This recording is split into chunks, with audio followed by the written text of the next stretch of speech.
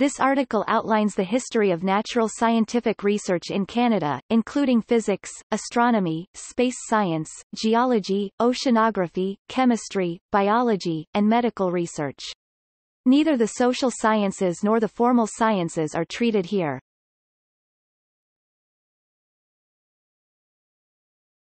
Topic: The beginnings of science, AD 1600 AD 1850.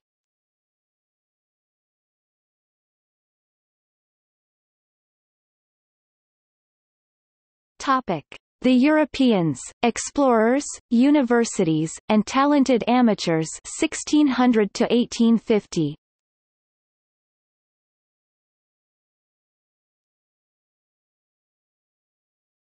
Topic: Marine science. The early European explorers were responsible for charting much of what would become the east and west coasts of Canada as well as the Arctic. John Cabot, the Italian explorer sailing under the English flag, made 2 voyages to North America in 1497 and 1498 along the coast of what is now called Newfoundland. Gaspar Corte Real, the Portuguese explorer, is thought to have explored the area along the Newfoundland, Labrador and Greenland coasts in 1500 and 1501. In 1524, Giovanni da Verrazzano, sailing under the French flag, explored the east coast of North America from Cape Fear to Newfoundland.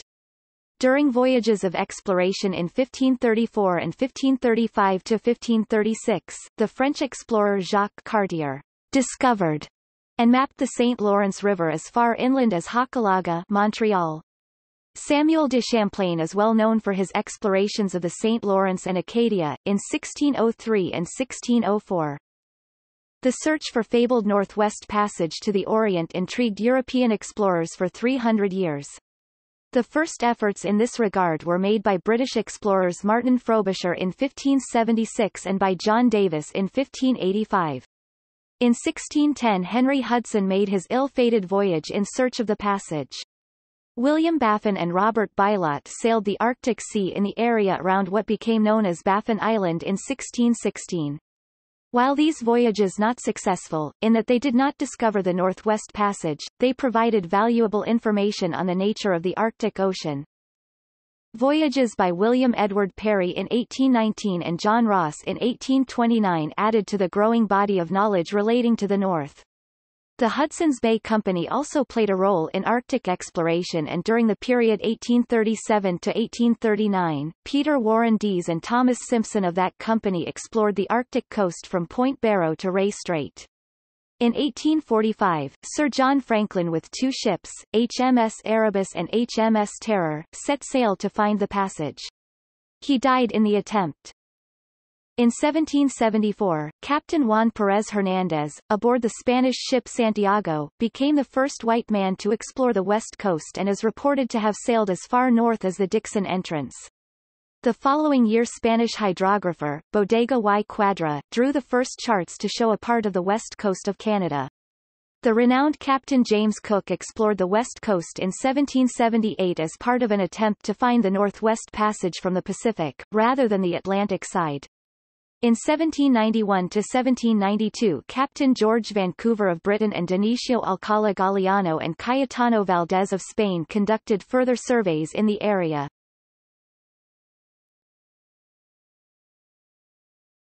Topic: Universities and talented amateurs. Military surgeon and naturalist Michel Sarrazin (1659–1734), who lived in Quebec for more than 4 decades, was one of the earliest documenters of the flora and fauna of New France. The Jesuits, learned men who arrived with the colonists, also had an interest in science. In particular, they founded in 1635 in Quebec City the Collège de Québec, eventually known as Université Laval, which would become one of the group of 13 large research universities in Canada.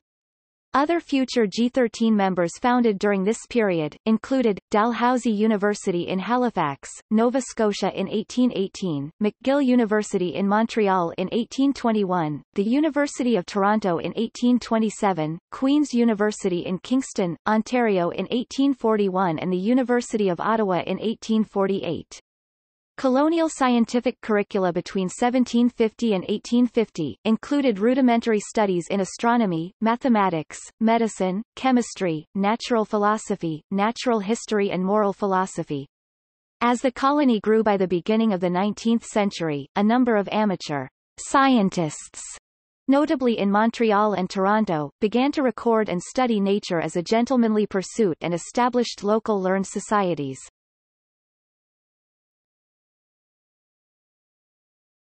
Topic: Astronomy. Astronomy was one of the first scientific disciplines practiced in the northern North America. There are records of astronomical observations made by Arctic explorers dating from 1612 and by French missionaries in New France who noted eclipses as early as 1618 and 1632. The Marquis de Chabert is reported to have built one of the first observatories in North America at Fort Louisbourg in 1750. A small observatory was built by Joseph Despars at Castle Frederick, Nova Scotia, in 1765.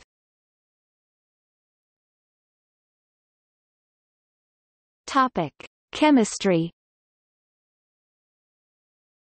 Elementary courses in chemistry were introduced into the curriculum of the Séminaires de Québec by Abbot John Holmes in 1830 and Abbot Isaac Desaulniers in Saint-Hyacinthe as well as the Séminaire de Montréal in 1842.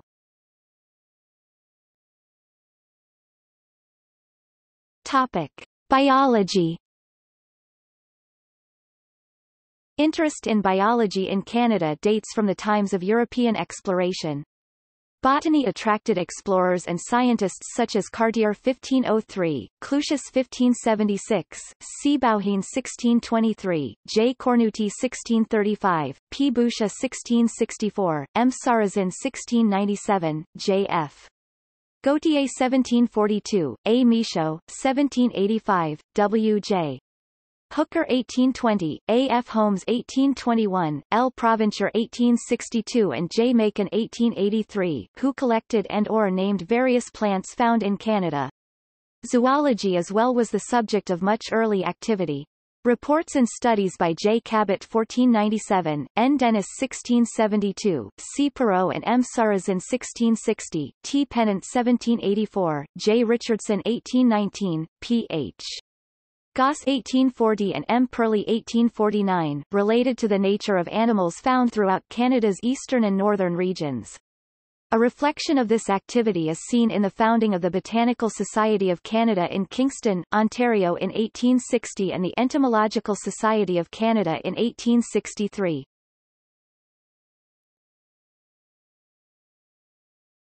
Topic: The rise of professional science 1850 to 1900. Scientific research in Canada as a formal undertaking dates from the 1850s and was the result of the impetus provided by the establishment of government scientific research organizations, new universities and the evolution of academic disciplines. It was also placed on a professional footing through the institutionalization of the twin concepts of the scientific method and peer review as seen in the establishment of the Royal Society of Canada in 1883.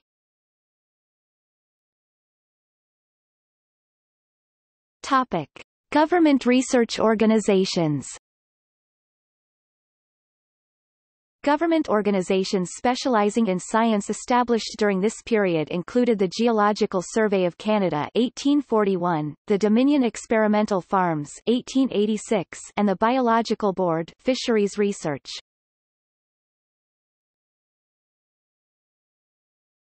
Topic: New universities and changing curricula. Additional future members of the G13 were founded, including Université de Montréal and the University of Western Ontario in London, Ontario in 1878 and McMaster University in Hamilton, Ontario in 1887. University science curricula also changed during this period. Natural philosophy evolved into physics and became closely allied with mathematics. Natural history evolved into geology, biology, zoology and botany. Canada's first national Scientific, learned, professional association. The Canadian Medical Association was created during this period, in Quebec City in October 1867. In 1882 the founding of the Royal Society of Canada reflected the maturation of Canada's intellectual development by becoming the first national organization to recognize and promote among other things achievement in science. Topic: The Royal Society of Canada and peer review. The hallmark on modern science is the emphasis on the concept of peer review, whereby the research of scientists is open to the scrutiny of their peers. This concept is recognized to have originated with the Royal Society of London, established in 1645. In 1883, inspired in part by this organization and the Institut de France, the Royal Society of Canada was established by the Governor-General, the Marquis of Lorne. Founding members included Sir Sanford Fleming and Sir William Osler. Peer-reviewed articles appeared in the Society publication, Proceedings, first produced in 1882. Topic: Disciplines 1850 to 1900.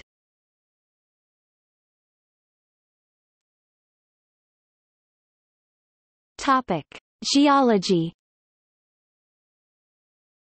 Professional science in Canada began with the founding of the Geological Survey of Canada by the Legislature of the Province of Canada, in 1841.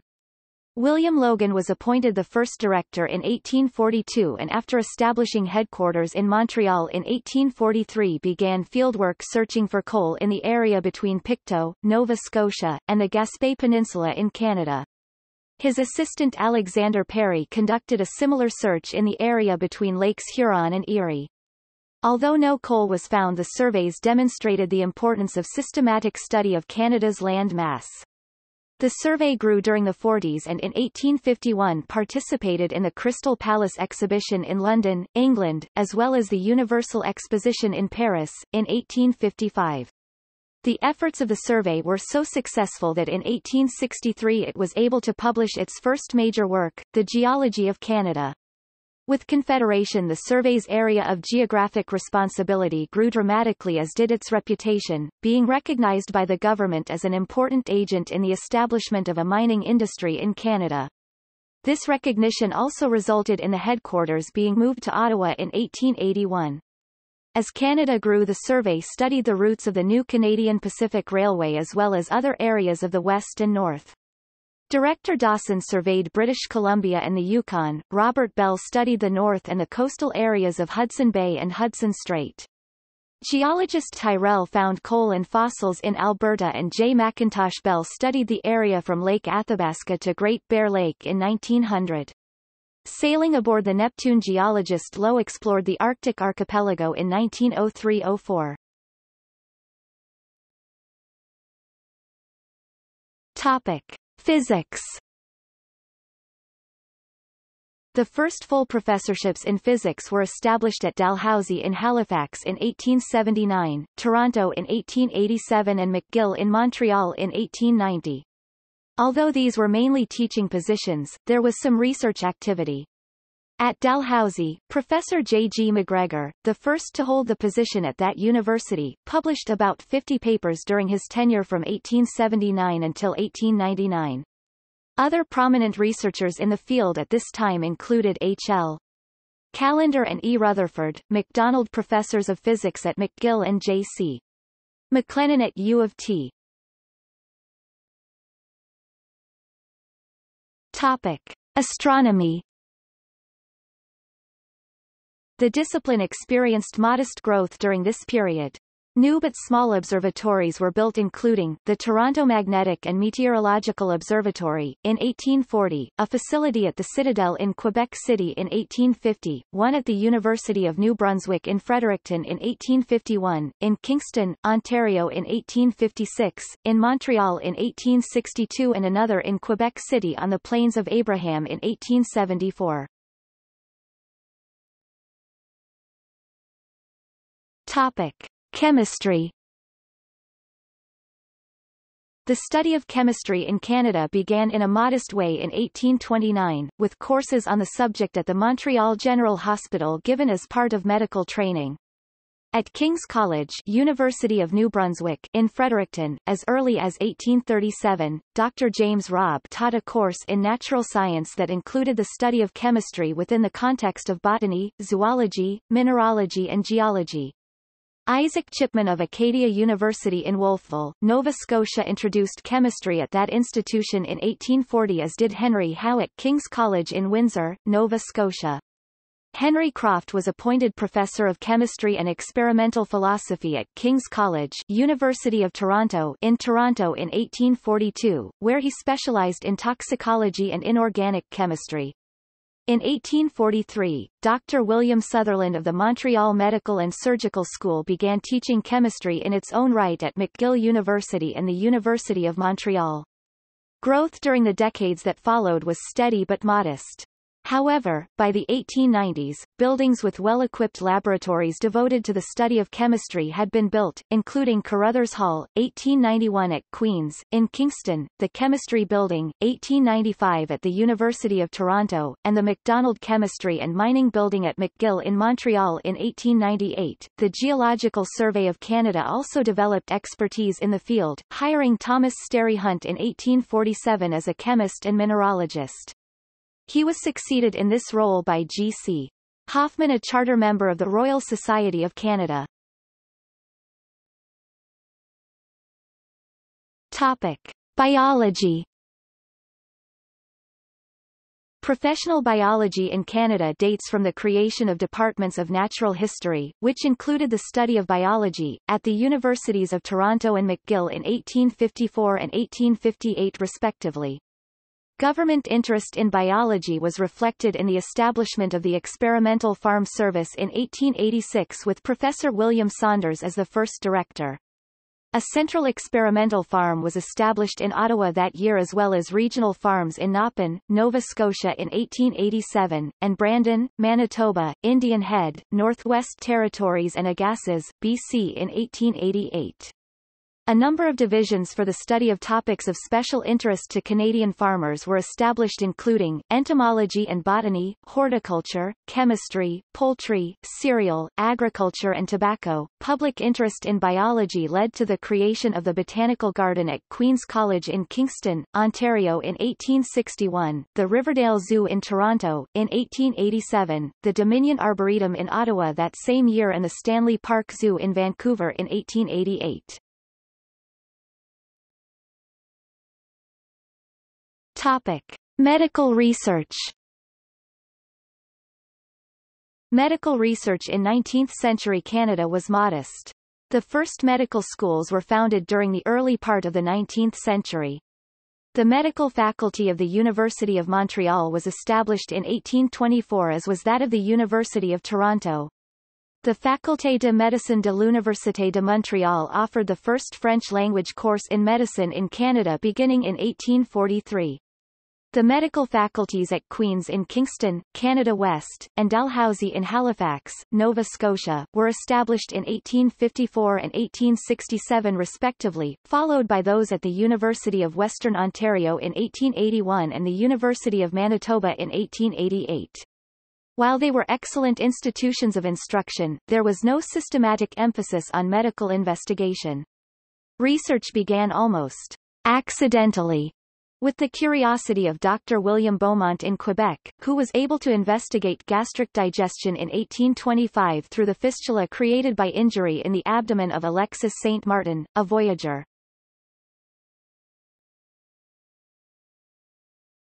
Topic: Scientists of note 1850 to 1900.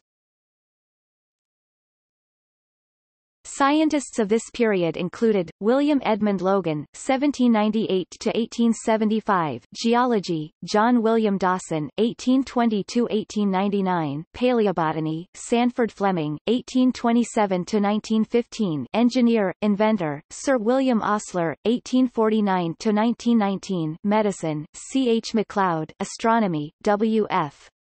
King, Astronomy, Otto Julius Klotz, 1852 to 1923; Astronomy, and E. G. D.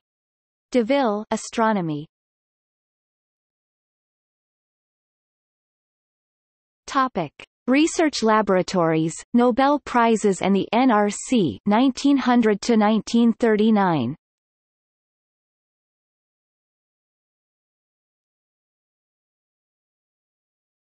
Topic: University laboratories. At the beginning of the 20th, the Research Laboratory was introduced to Canadian universities.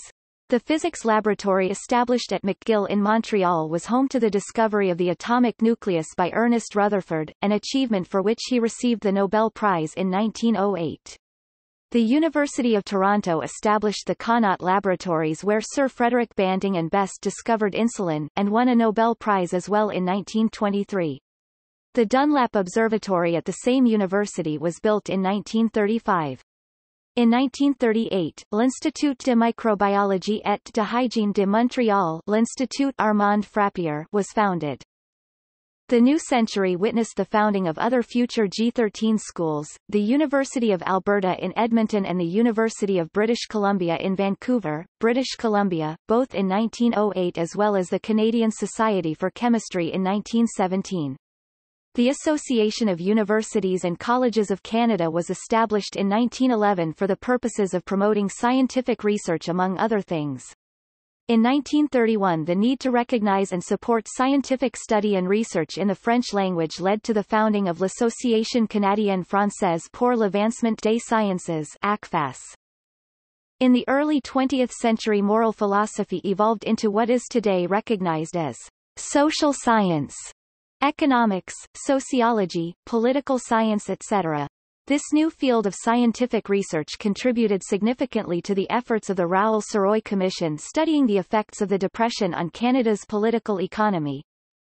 The 30s also saw the creation in 1935 of the Fields Medal, the Nobel Prize of Mathematics, named in honor of its champion, Charles Fields, a prominent mathematician at the University of Toronto.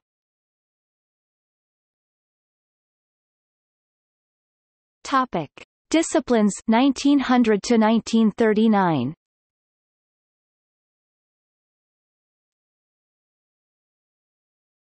Topic: Physics. The growth of physics was notable during this period. The landmark event, one of the greatest discoveries in the history of physics and the greatest event in the history of Canadian physics, was the discovery of the atomic nucleus by Dr. Ernest Rutherford, chairman of the Department of Physics at McGill University from 1898 until 1907. Another development of monumental importance involved experiments by the Italian inventor Guglielmo Marconi, in the field of electromagnetic radiation and his transmission of radio signals across the Atlantic from a transmitter in Cornwall, England to a receiver in St. John's, Newfoundland on 12 December 1901, J. C. McLennan, director of the Physics Laboratory at U of T from 1906 to 1932, undertook studies in atmospheric conductivity and cathode rays, but in 1912 was inspired by the work of Bohr, to conduct research into atomic spectroscopy.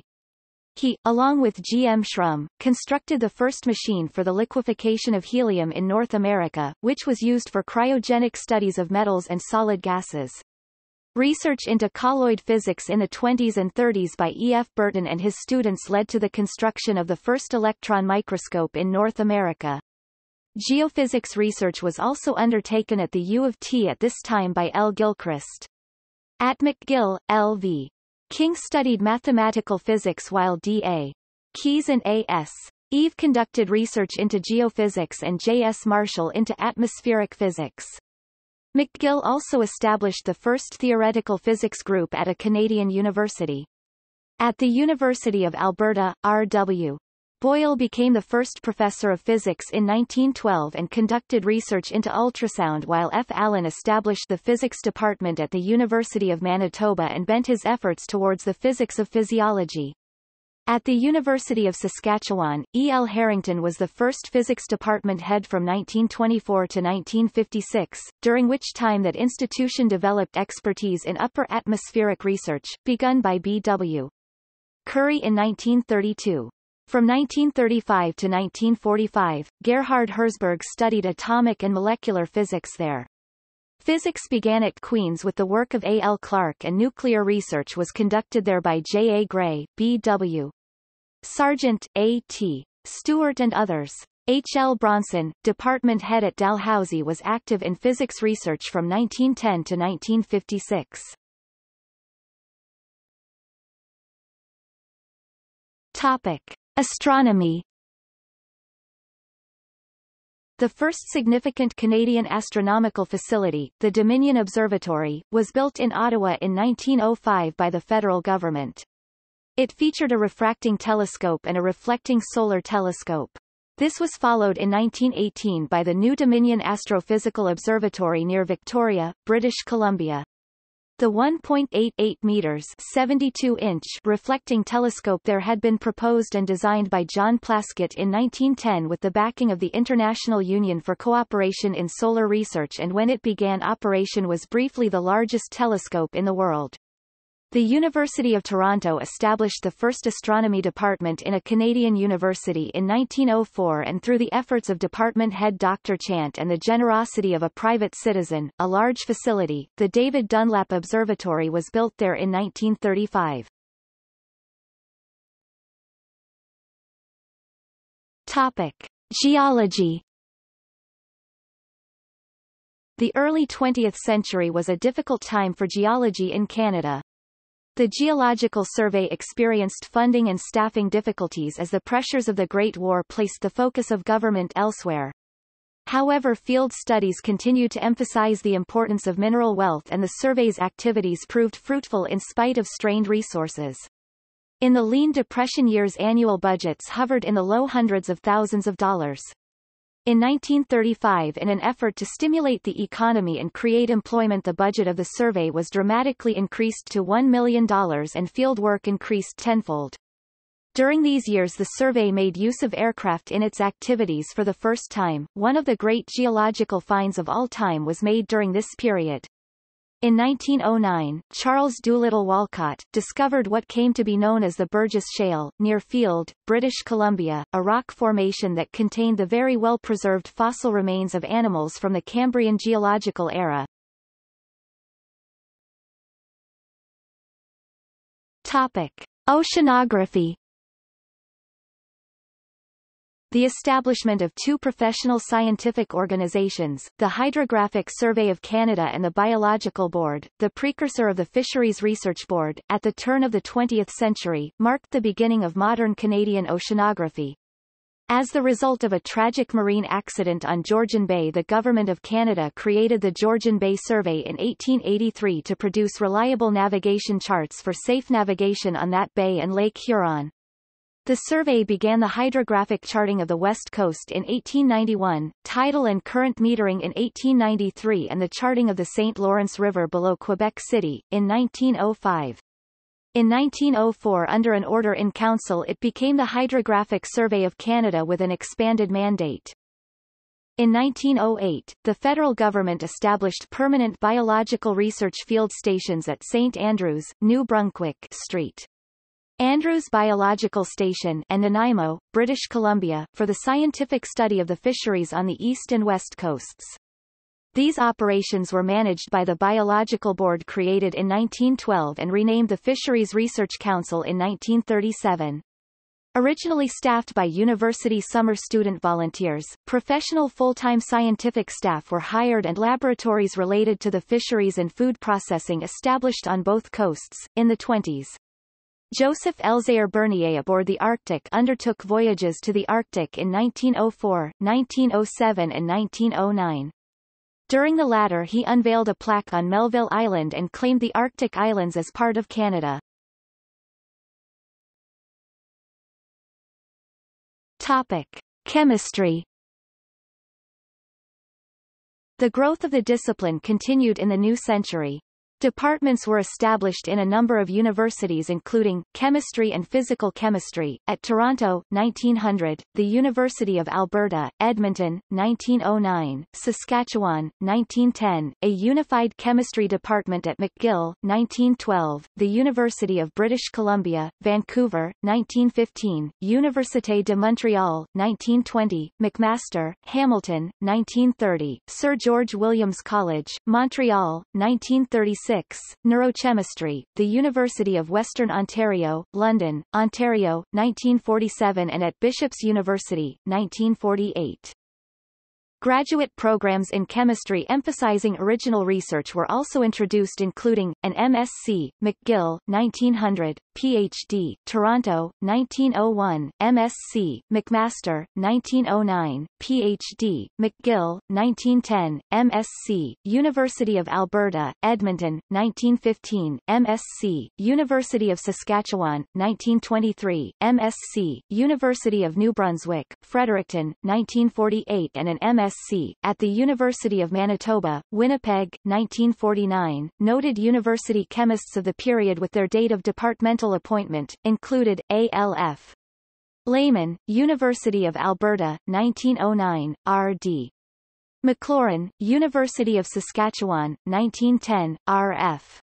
Rattan, McGill, 1912, Lash Miller, Toronto, 1914, D. McIntosh, University of British Columbia, Vancouver, 1915, T. Thorvaldsen, University of Saskatchewan, 1919, G. Barrell, Université de Montréal, 1920 and C. E. Burke, McMaster, Hamilton, 1930.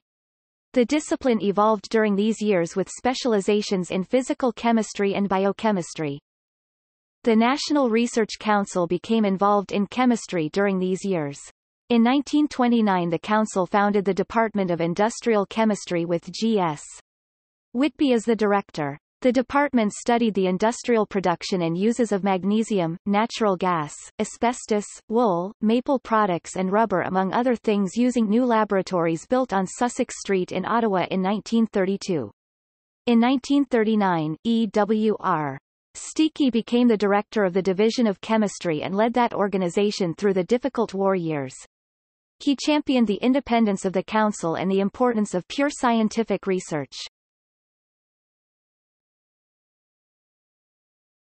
Topic: Biology.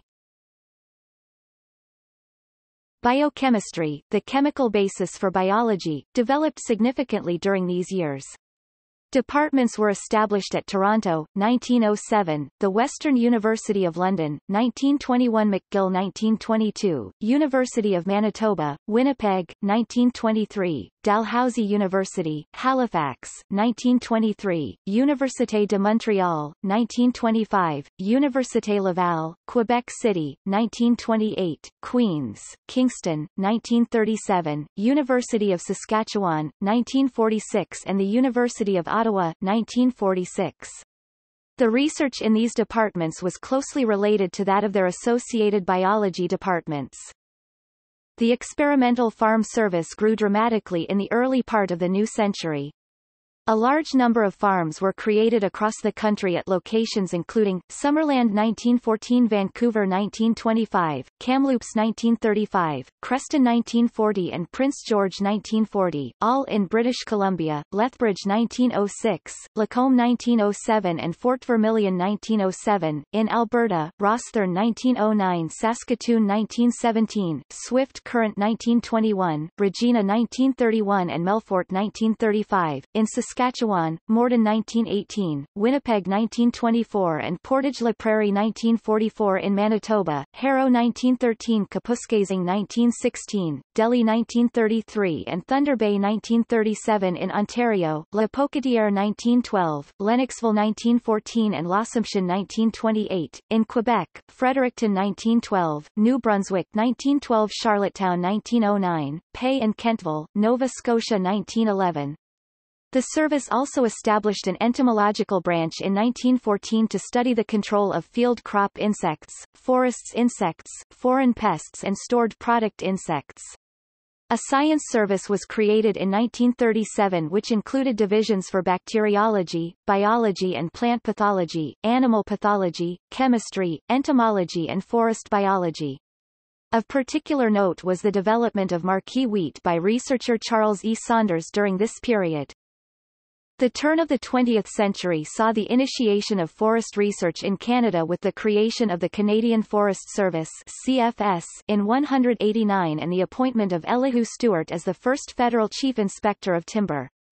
In the early years the service focused on soil conservation, snow management and crop stabilization, and to this end, from 1901 to 1920 distributed over 50 million seedlings to prairie farmers.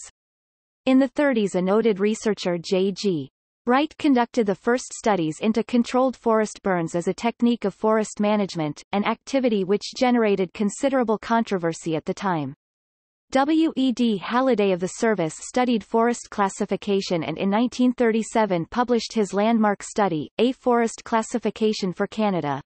The service conducted intensive research into pest management with noteworthy results by R. E. Balch relating to the European spruce sawfly and Douglas Embry on the control of the winter moth in Canada's eastern forests. In 1928, the National Research Council created the Division of Biology and Agriculture.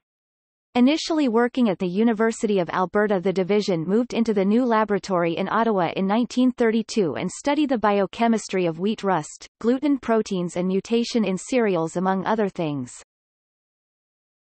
Topic: medical research. Medical investigation grew dramatically in the new century. Almost immediately after Röntgen's discovery of the X-ray, was used for clinical examination in Montreal in February in 1896. There were as well, investigations into septicemia at the Montreal General Hospital in 1907. Dr. J.B. Collip isolated the hormone of the parathyroid gland in 1926 and Dr. Maud Abbott of McGill studied congenital diseases of the heart. Drs. Lucas and Henderson of Toronto discovered the anesthetic properties of cyclopropane in 1929 and Dr. Norman Bethune of Montreal developed the first blood bank and battlefield transfusion techniques. 3 institutional pillars of medical research were established during these years.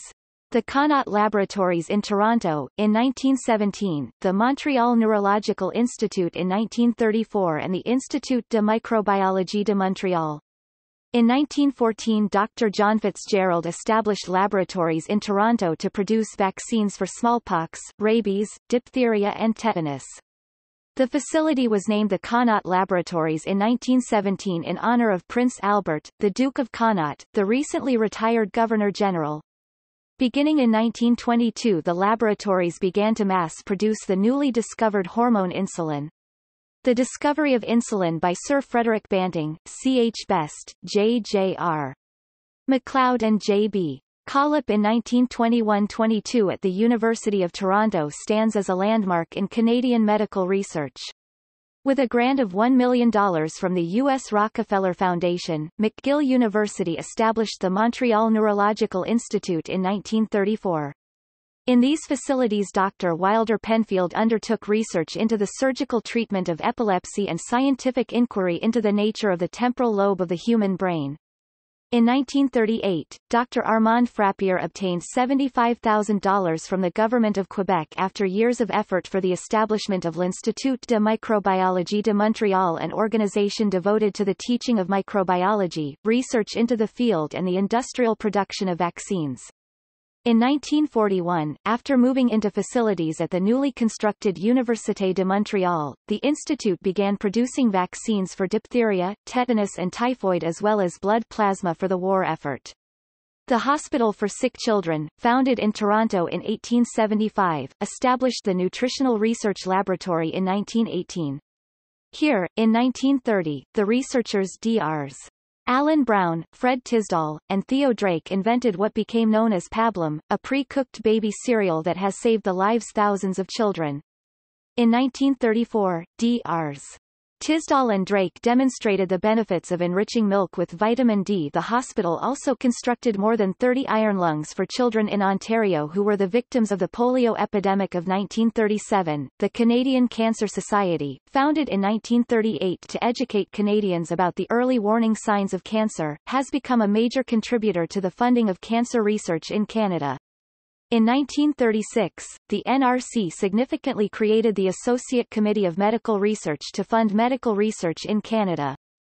This organization became the Division of Medical Research in 1956 and the Medical Research Council in 1960.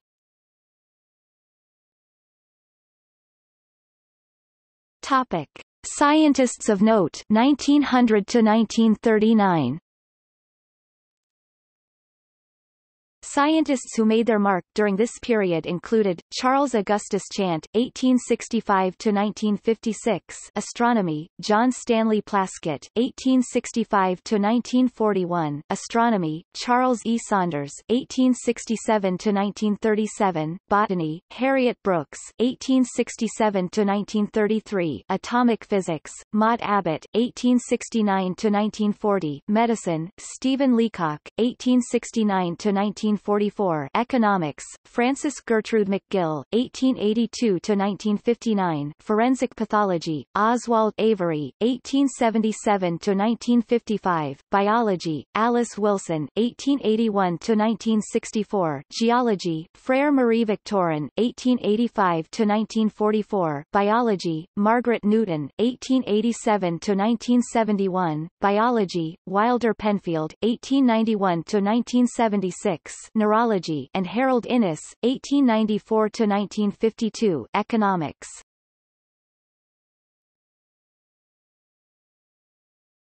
Topic: Science at War, 1939–1945.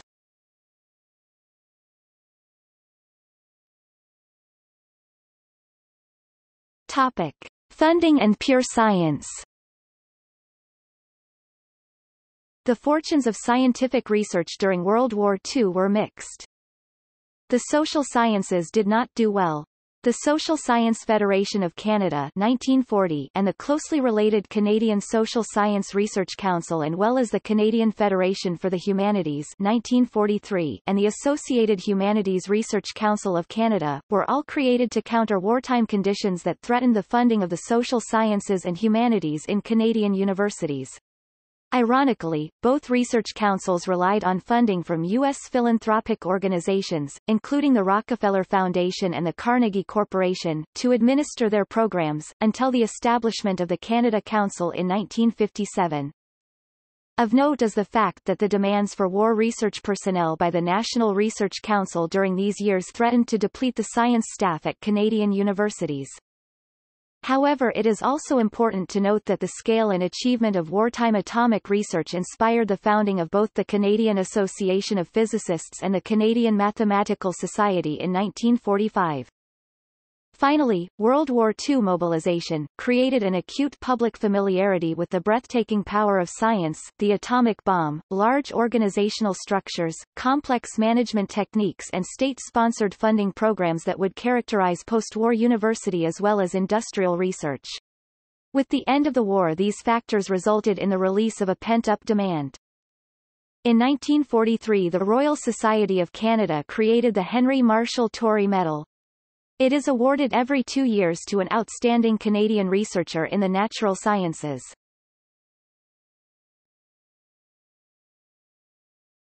Topic: Disciplines 1939 to 1945.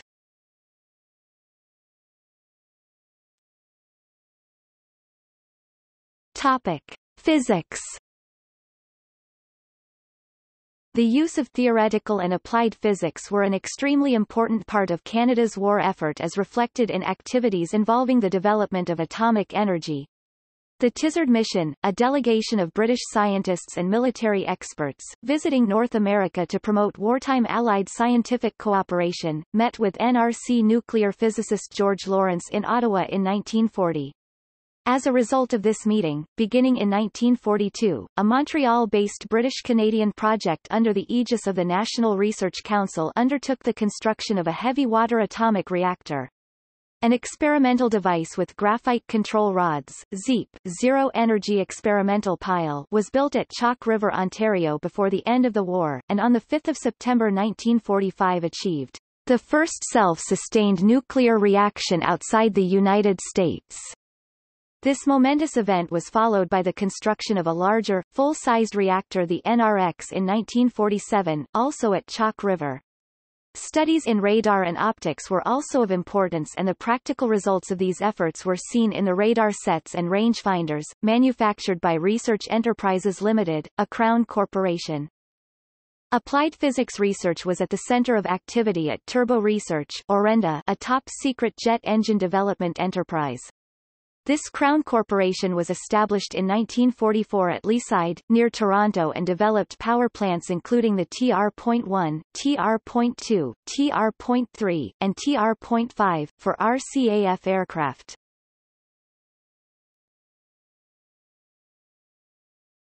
Topic. Explosive growth 1945 to 1985.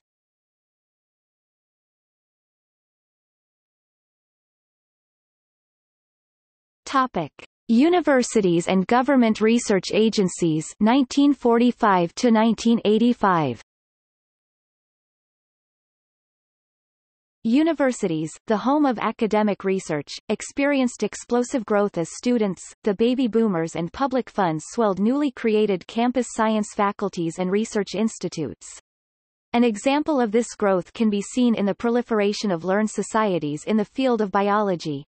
Their numbers were sufficient to lead to the creation of an umbrella group, the Canadian Federation of Biological Societies, in 1957.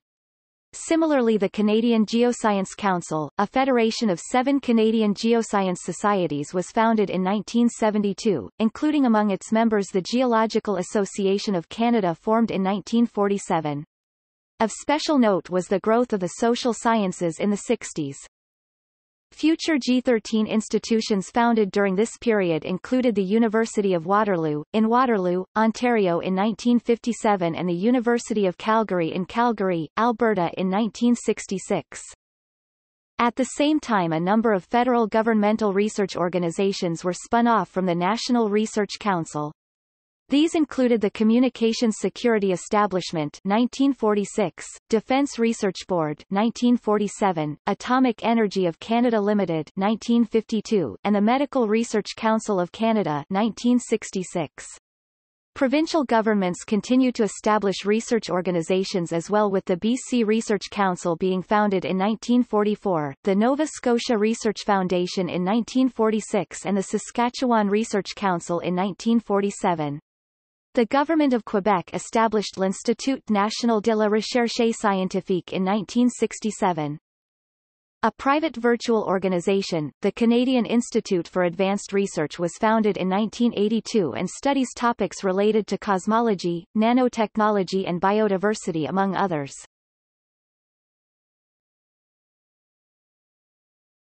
Topic: Funding agencies 1945 to 1985. In the pre-war era, the NRC had provided meager resources for the funding of university research in natural science, engineering, and medicine. The post-war era changed this. Medical research funding became the responsibility of the Medical Research Council, founded in 1960. Natural science and engineering funding was passed to the Natural Sciences and Engineering Research Council in 1977. Funding for university social science research, handled by the Canada Council, created in the 1957, was handed over to the newly established Humanities and Social Science Research Council in 1977. In 1977, the Canadian Consortium for Research was established to promote funding for scientific research by post-secondary institutions, government agencies, and the private sector across Canada. It is composed of 22 member associations representing about 50,000 researchers in Canada, and its activities are directed by a steering committee with members from the Canadian Association of Physicists, Canadian Association of University Teachers, Canadian Federation for the Humanities and Social Sciences, Canadian Federation of Biological Societies, Canadian Psychological Association, and the Chemical Institute of Canada.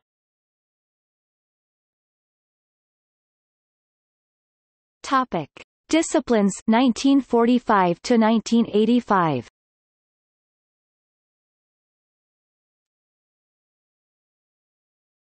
Topic. Physics. The NRC continued atomic research at Chalk River Laboratories until the scale of activity necessitated its transfer to a newly created organization, Atomic Energy of Canada Limited, dedicated exclusively to atomic research, in 1952. Although Canada had the scientific, engineering and industrial means to design, build and test nuclear weapons, the government decided not to pursue this option. AECL took over responsibility for the operations of NRX, but coincidentally shortly after the transfer that reactor experienced a serious accident. It was repaired and rebuilt. In 1957 AECL commissioned a new research facility, the Heavy Water Moderated and Cooled National Research Universal Reactor (NRU) at Chalk River. In 1963 a new site, the Whiteshell Nuclear Research Establishment, became operational at Pinwa, Manitoba. Here a new organically cooled and operated research reactor was built and work was undertaken on the development of the slow-poke reactor and the thorium fuel cycle. In 1978, research on the safe storage of nuclear waste was initiated. In 1974, India detonated an atomic bomb with plutonium made from a commercial version of the NRX reactor, Cirrus, built in Bombay by AECL in 1956. As a result, the Government of Canada terminated nuclear cooperation with that country. The wartime research in physics and in particular the efforts of scientist, J.S. Foster, known for his work relating to the Stark effect, resulted in the establishment at McGill, of the Radiation Laboratory, equipped with Canada's first cyclotron atom smasher in 1949. Nuclear physicist J.M. Robson was the physics department head at McGill and R.E. Bell the head of the laboratory. In the post-war years at U of T, M.F. Crawford, H.L. Welsh, Elizabeth J. Allen and B.P. Stoichev studied spectroscopy, optics and lasers. The early 60s saw the initiation of studies in atmospheric physics and K.G. McNeil and A.E. Litherland became active in high-energy particle physics research. H.E. Johns gained a reputation as a biophysicist. The University of British Columbia developed a notable presence in physics in the post-war years through the activities of professors G.M. Shrum, department head from 1938 to 1961, as well G.M. Volkoff, M. Bloom, R.D. Russell, J.B. Warren and others. Their efforts saw that institution chosen as the site for the Tri-University Meson Facility, Canada's premier particle accelerator, in the 70s. McMaster in Hamilton, Ontario also gained prominence under the leadership of Physics Department Head, H.G. Thode, whose studies in the field of mass spectrometry and isotopes paved the way for research in nuclear physics by M. W. Johns, H. E. Duckworth and B. N. Brockhouse at that institution. The first university research reactor in the Commonwealth was built at McMaster in 1957, followed by Particle Accelerator Laboratory in the 70s, and McMaster became renowned in fields including spectroscopy, solid-state physics, biophysics and theoretical physics through the research of A.B. Maclay, M.H. Preston, J. Carbot and others. Post-war francophone universities have also become important research centers. Physics at Laval advanced through the efforts of F. Rossetti, from 1939 to 1947, and his colleague E. Persico, from 1947 to 1950. Others of note included J. L. Kirwan, P. Marmot and A. Boyven, who undertook studies in the fields of nuclear and theoretical physics, atomic and molecular physics and optics. P. Demers, P. Lorraine and others at Université de Montréal studied nuclear and plasma physics. The University of Manitoba saw growth after the war. Studies in nuclear physics undertaken by R.W. Pringle led to further research in that field by B.G. Hogg. Magnetism has been studied by A.H. Moorish. At the U of Saskatchewan, research in photonuclear physics and medical radiation therapy undertaken with Canada's first Betatron 25 MeV facility built in 1948 led to the development of a Cobalt-60 apparatus by H.E. Johns and others. In 1964 the Saskatchewan Accelerator Laboratory (SAL) was completed and remained operational until 1999. It has since been integrated into the Canadian Light Source synchrotron. Physics at the University of Western Ontario in London received a boost during the war through the initiation of studies in radar by R.C. Dearle, G.A. Woonton and others. Post-war research in the field, under P.A. Forsyth, led to the establishment in 1967 of the Centre for Radio Science, which included research into atmospheric and ionospheric physics. J. W. McGowan has undertaken studies in the scattering of positrons there. The growth in physics during this period can be measured by the fact that 1075 doctorates in physics, almost a third of which were at the U of T, were awarded by 28 Canadian universities between 1974 and 1985. Topic: Astronomy. Radio astronomy became a prominent feature of post-war astronomy in Canada with the construction of the Algonquin Radio Observatory in Algonquin Park, Ontario in 1959. This facility, built under the direction of noted astronomer Dr. Arthur Covington, featured a large 150-foot (46 meters) receiving dish. The Dominion Radio Astrophysical Observatory in Penticton, British Columbia, built shortly thereafter, features an interferometric radio telescope, a 26M single-dish antenna and a solar flux monitor. In 1962 another optical telescope, a 48-inch reflector fitted with a Coud focus and a room-sized spectrograph, was added to the Dominion Astrophysical Observatory in Victoria. The establishment in 1975, of the Herzberg Institute for Astrophysics by the National Research Council of Canada consolidated the work of Canadian astronomy at the institution, and this new organization became the prime mover for the construction of the new Canada-France-Hawaii telescope, on Mount Mauna Kea in Hawaii, that saw first light in 1979. Topic: Space science. Canada's initial achievements in space science came as a result of military initiatives. Because the effectiveness of radio communications and the huge air defense radar chains across Canada's north was affected by the electrical properties of the ionosphere, studies of those properties were undertaken in the 50s. In 1954, the Canadian Army built the Churchill Rocket Research Range in northern Manitoba for the launching of rockets with payloads designed to study the upper atmosphere. There were further launches in 1957 and 1958 as part of Canada's participation in the activities of the International Geophysical Year. The site was used by the National Research Council in the 1970s and 1980s for the launching of rockets as part of the Canadian Upper Atmosphere Research Program. In 1958, the newly formed NASA in the U.S. sought international partners for its nascent satellite program. The Canadian response came from the Defence Research Establishment, where Dr. John Chapman proposed that Canada build a satellite to study the properties of the ionosphere from above. The rockets from Churchill studied them from below. NASA accepted the proposal, and the DRE in Ottawa, with the help of RCA in Montreal and Spar Aerospace in Toronto, overcame daunting engineering difficulties and built Alouette I, a 145-kilogram satellite which was launched by NASA from the Pacific Missile Test Range in California on 29 September 1962. Alouette I contributed significantly to the understanding of the electrical properties of the upper atmosphere.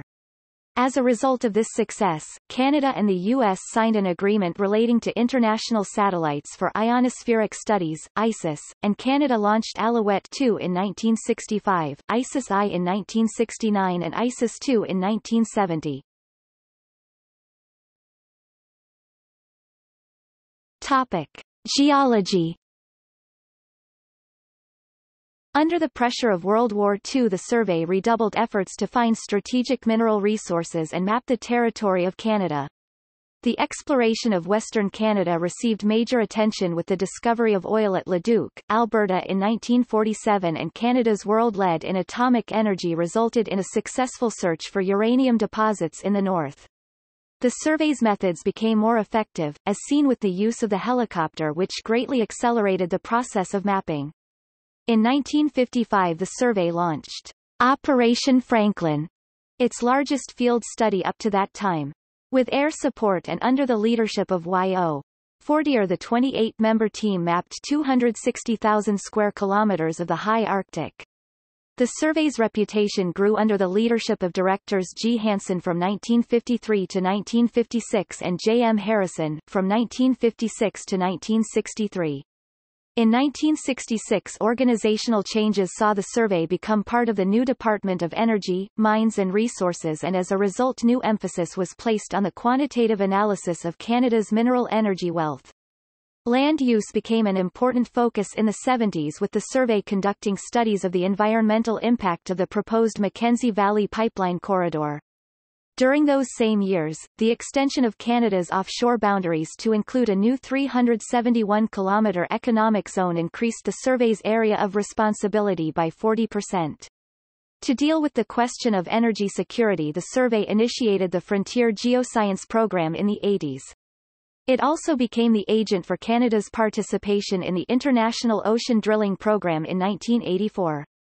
That same year the survey participated in the founding of Lithoprobe, the largest geoscience program ever undertaken in Canada. This undertaking, involving more than 700 scientists from governments, universities and industry, uses state-of-the-art techniques to provide a three-dimensional image of the Earth's crust to an astonishing depth of 50 kilometers. At the University of Toronto, John Tuzo Wilson earned a worldwide reputation for his research into geological theory of plate tectonics. Topic: Oceanography. In the post-war years, the Hydrographic Survey continued its work with an expanded mandate. The entry of Newfoundland and Labrador into Confederation in 1949 saw the survey's charting activities extended to the new coasts. As the air defence of Canada became of paramount importance in the 50s, the survey extended its research to the Canadian Arctic, especially between 1954 and 1957, and charted routes for the ships carrying the supplies necessary to build the long-range radar stations of the DU line. Arctic survey activity was further accelerated starting in 1959, the first year of the Polar Continental Shelf Survey. The Fisheries Research Board continued its excellent work after the war and up until 1979, when it was disbanded as the result of government reorganization and its responsibilities passed to other organizations. The defense activities of the NRC during the war years, including anti-submarine warfare research, were spun off and handed to the newly created Defense Research Board in 1947. That organization established research facilities in Halifax, Nova Scotia and Esquimalt, British Columbia, to conduct studies in support of the ASW mission of the Royal Canadian Navy. Research activities focused on physical oceanography as it related to the transmission of sound underwater, including ocean temperature, salinity, currents, tides, surface noise and biological sound sources. The signature event in the history of Canadian oceanography was the founding of the Bedford Institute of Oceanography in Halifax, Nova Scotia. Instrumental in the establishment was Dr. W. E. Van Steenberg, Director General of Scientific Services of the Department of Mines and Technical Surveys, who recognized the need for scientific organization to deal with questions relating to defense, sovereignty, fisheries and the environment. As a result of his initiative, the Institute was created in 1962 and acquired the new state-of-the-art research vessel, the CCG's Hudson. In many ways the story of the Institute is the story of that ship. Launched in 1962 and commissioned in 1964, the Hudson undertook 5 geophysical surveys of the Mid-Atlantic Ridge, contributing to the understanding of the new theory of continental drift. In the 1966 the Hudson carried out a detailed survey of the Labrador Sea and studies of the Labrador Current. The following year it surveyed the Denmark Strait. In 1970 the ship undertook the Hudson 70 voyage, an 11-month, first-ever, circumnavigation of North and South America, and in the latter part of the decade carried out the first surveys of the chemistry of Baffin Bay. In the 80s and 90s, surveys within the framework of the International Joint Global Ocean Fluxes Study and World Ocean Circulation Experiment were completed by the Hudson.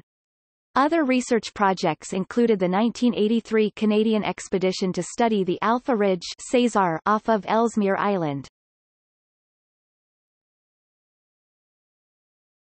Topic: Chemistry.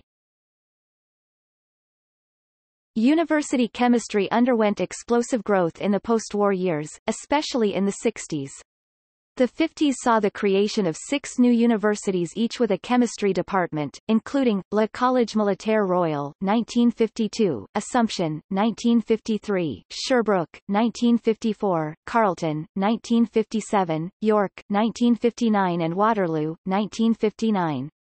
But during the 60s, 19 new universities with their associated departments of chemistry saw the light of day, including Sir George Williams, 1960, Laurentian 1960, Alberta at Calgary, 1960, Saskatchewan at Regina, 1961, Moncton, 1963, Victoria, 1963, Guelph, 1964, Brock, 1964, Trent, 1964, Lakehead 1965, Simon Fraser, 1965, Lethbridge, 1967, Brandon, 1967, Winnipeg, 1967, Quebec, 1969 and Pay, 1969.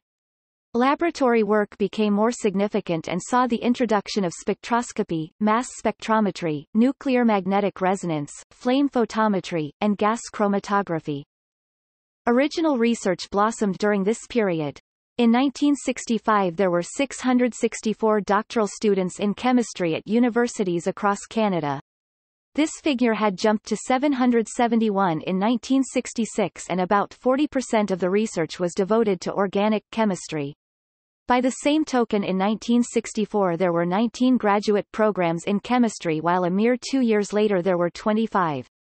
The spectacular growth is reflected in the evolution of graduate chemistry at the University of British Columbia, where in 1955, 7 professors supervised 2 graduate students compared to a faculty of 50 supervising 150 graduate students in 1968.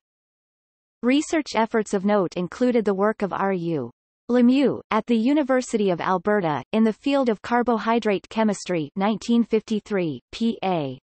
Giguère at Laval, in the field of hydrogen peroxide spectroscopy, and N. Bartlett at the University of British Columbia in compounds of the so-called inert xenon. The NRC Division of Chemistry continued its research throughout these years. Topic: Biology. In the post-war years, the number of universities offering courses of one type or another in biology increased significantly as compared to the pre-war situation and stood at 41 in 1971. The post-war molecular biology revolution, the result of the connection between biochemistry and microbiology, swept academia, with 10 universities offering at least both courses, including, Victoria, British Columbia, Alberta, Saskatchewan, Saskatoon, Manitoba, Western Ontario, Queens, Ottawa, McGill, Montreal, Sherbrooke, Laval and Dalhousie. The NRC offered grants in support of animal, plant, cellular and population biology, and in 1967 those universities receiving the most money included, British Columbia, $878,000, Guelph, $644,000, Toronto, $559,000, Alberta, $524,000 and Manitoba, $519,000. The excellent work of the experimental farms continued in the post-war years. However, change was in the wind, and in 1959 the Experimental Farm Service was united with the Science Service to form the research branch of the Department of Agriculture. To complement the existing network of farms, the new organization created a number of research institutes to deal with a variety of research topics including, genetics, microbiology, cell biology, entomology, plants, animals, soils and insect pathology. Of note was development of canola by Canadian researchers Keith Downey and Balder Stephenson in the 1970s. In the post-war years, the research efforts of the Canadian Forestry Service continued. Of special note was the development of the Canadian Forest Fire Danger Rating System (CFFDRS) in the 70s and 80s, as well as work with universities and the private sector to develop and commercialize Bacillus thuringiensis (BT) and other biopesticides. Established in 1947 as the Dominion Wildlife Service and renamed the Canadian Wildlife Service in 1950, this organization has conducted research relating to Canada's large wild animals and the factors relating to their survival, for 60 years.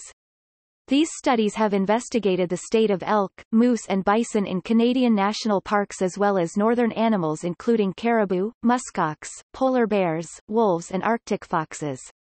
The organization has conducted research into the migratory patterns of ducks and geese, undertaken studies of shorebirds and seabirds, researched the songbird population, taken steps related to the conservation of the peregrine falcon, the whooping crane and the trumpeter swan and investigated the state of the fish populations in freshwater lakes. In more recent times it has conducted research in the field of environmental toxicology and the impact of toxins on wildlife.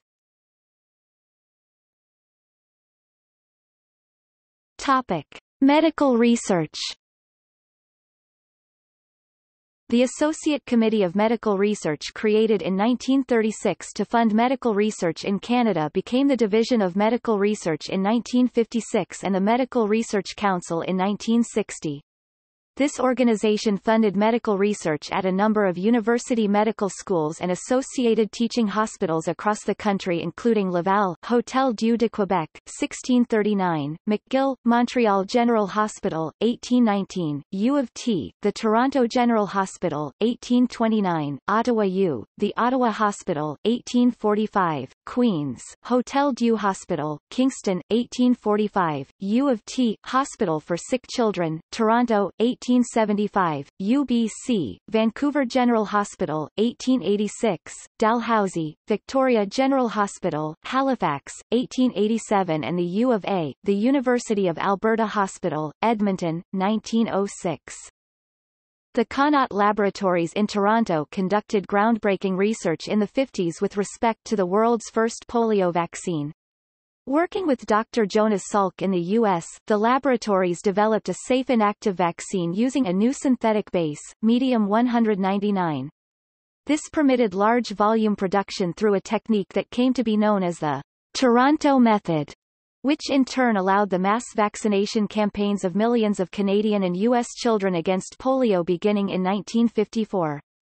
The laboratory also produced the first trivalent Sabin live oral polio vaccine in 1959, as well as influenza, measles and a freeze-dried smallpox vaccine, which was of crucial importance in the global elimination of smallpox. In Montreal, l'Institut de microbiologie continued its research in the 50s, and with a $1 million grant from the Quebec government, began the production of polio vaccine in 1956. In the 60s the organization initiated research into immunology, in particular as related to organ transplants, as well as infectious mononucleosis, leprosy, cancer and measles. In 1975, the institute became part of the Université de Québec network and was renamed l'Institut Armand Frappier. The Hospital for Sick Children, associated with the University of Toronto, established its research institute in 1954. Since that time, through the work of the Institute, it has become Canada's most research-intensive hospital and gained a reputation as one of the world leaders in science related to childhood ailments. The Ontario Cancer Institute, Princess Margaret Hospital, was founded in Toronto in 1958, for the treatment of cancer and cancer research. The Ontario Heart and Stroke Foundation was formed in 1952, followed by a number of other provincial foundations during the 50s. In 1961, these foundations joined forces to form the Heart and Stroke Foundation of Canada. Since 1956, the foundation has invested more than $1 billion in heart and stroke research in Canada. Canada's first heart transplant was performed on 31 May 1968, by Dr. Pierre Gaudin, the chief surgeon at the Montreal Heart Institute, on patient Albert Murphy of Chomedey, Quebec, a 59-year-old retired butcher suffering from degenerative heart disease. The operation took place about 6 months after the world's first, by Dr. Christian Barnard. Research relating to in vitro fertilization has been undertaken since 1983 by IVF Canada, a private company established in Scarborough. During these years, the Montreal Neurological Institute pioneered the development of medical imaging technologies, introducing Canada's first CAT scan in 1973, PET scan in 1975 and MRI in 1982. In 1957, Canadian James Arthur Gairdner established the Gairdner Foundation, which introduced the annual Gairdner Foundation International Award to scientists for outstanding contributions in the field of medical research in 1959. The Gairdner is considered Canada's foremost international award, and as of 2008, 73 Gairdner recipients had gone on to win the Nobel Prize.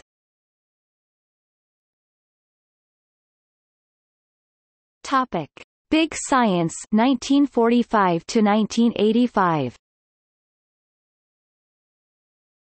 The post-war years saw dramatic growth in big science. In the 50s, large atomic research reactors were built in Chalk River, Ontario (NRX and NRU), and smaller ones in many universities across the country. Space research satellites Alouette and ISIS were built in Ottawa and launched in the U.S. Upper atmosphere Black Brant research rockets were launched from Churchill. A large state-of-the-art radio telescope was built in Algonquin Park. Although plans to build an intense neutron generator and a large astronomical telescope, to be named the Queen Elizabeth II in the 60s, were cancelled due to financial pressures, the latter in 1968, the 70s saw the construction of the TRIUMF Large Meson Generator at the University of British Columbia, the Canada-France-Hawaii Telescope in Hawaii, and the experimental tokamak fusion reactor in Varennes, Quebec.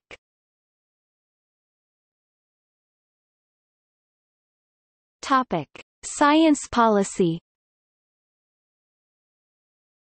The long-standing science policy of the Government of Canada has been to consider science and technology as supporting activities for the development of Canadian business and commerce.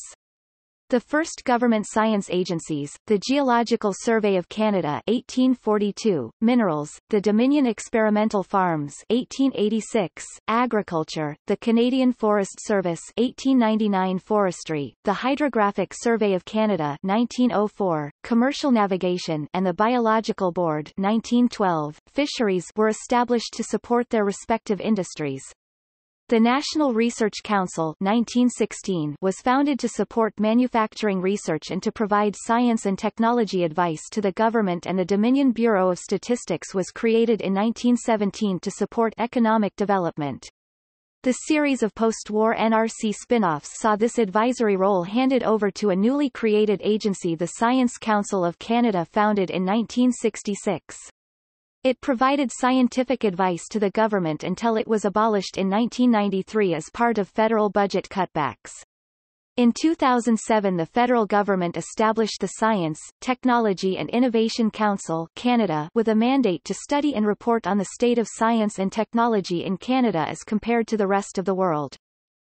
Special circumstances, such as war, have seen the government mobilize science to deal with a national emergency. The government has also for the last 50 years considered the health and more recently the public safety of Canadians to be of great importance, and has therefore invested in medical research through the NRC, the Medical Research Board, and lately the Canadian Institutes of Health Research. Other health and safety science activities include the Laboratory Investigations of Health Canada, the Public Health Agency of Canada and the Canadian Food Inspection Agency. However, government policy with respect to what might be described pure science has been ambiguous. Early in the 20th century, the government funded the construction of one of the largest astronomical telescopes in the world. Other big science projects such as those listed here have also been funded over the last 100 years. However, when the overall funding for this type of activity during the past century is considered, there has been a notable lag when Canada's efforts are compared to those of other countries.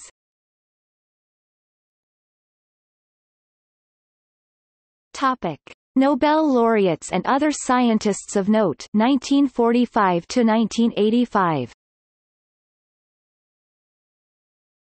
A number of Nobel Prizes were awarded to Canadian scientists during this period, including William Jock, Chemistry, 1949, Charles B. Huggins, Physiology or Medicine, 1966, Gerhard Herzberg, Chemistry, 1971, and David H. Hubel, Physiology or Medicine, 1981. Other scientists of note included, Carlisle Smith Beals, 1899–1979 Astronomy, Edgar William Richard Stickey, 1900–1962 Chemistry, Helen Sawyer Hogg, 1905–1993 Astronomy, John Tuzo Wilson, 1908–1993 Geology, Marshall McLuhan, 1911–1980 Sociology, Communications, Pierre Dansereau, 1911 Ecology, Harold Kopp, 1915–1998 Medicine, Raymond Lemieux, 1920–2000 Chemistry, Fernand Seguin, 1922–1988 Biochemistry, TV Personality, Charles Scriver, 1930 Medicine, Hubert Reeves, 1932 Cosmology and David Suzuki, 1936 Genetics, TV Personality.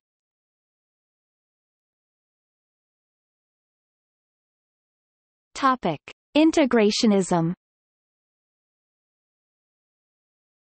In the late 20th century, there arose a perception of the limits of reductionism as a philosophy for the understanding of the natural world, as well as an appreciation that greater knowledge could be gained by examining the way that the component parts of the natural world fit together, relate to each other and influence each other.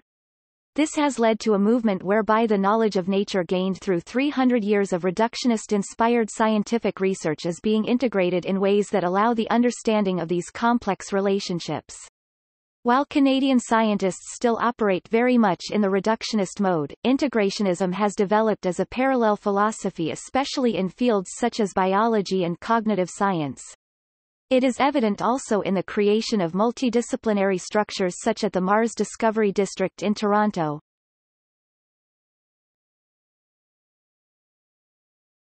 Topic: Cutbacks and recovery 1985-present.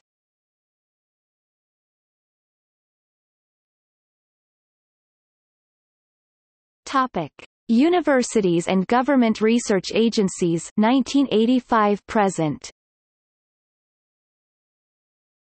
Growth continued until the mid-80s when a crisis in public funding curtailed much scientific research at the university and government level. Space activities spread across federal departments were brought under the roof of the Canadian Space Agency, created in 1989. The province of Quebec established the Centre de Recherche Industrielle de Québec that same year. The Defence Research Board was reorganized and emerged as Defence Research and Development Canada in 2000. The last 2 decades have witnessed a slow but steady recovery. The mid-90s saw the voluntary creation of the Group of 10, large research universities in Canada. 3 members were added to create the Group of 13 in 2006.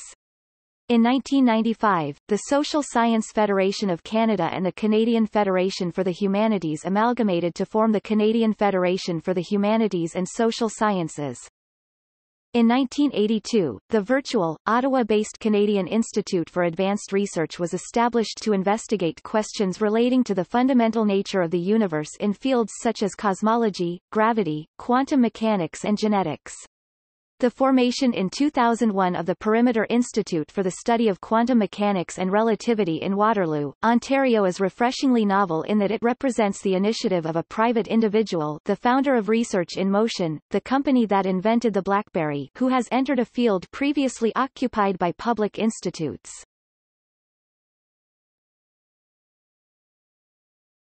Topic: Funding agencies, science policy and science infrastructure 1985-present.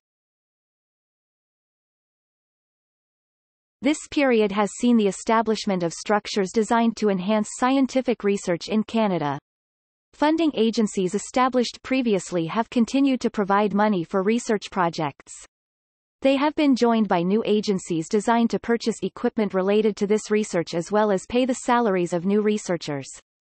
Technical facilities for research communications and computing and their related associations have also been created.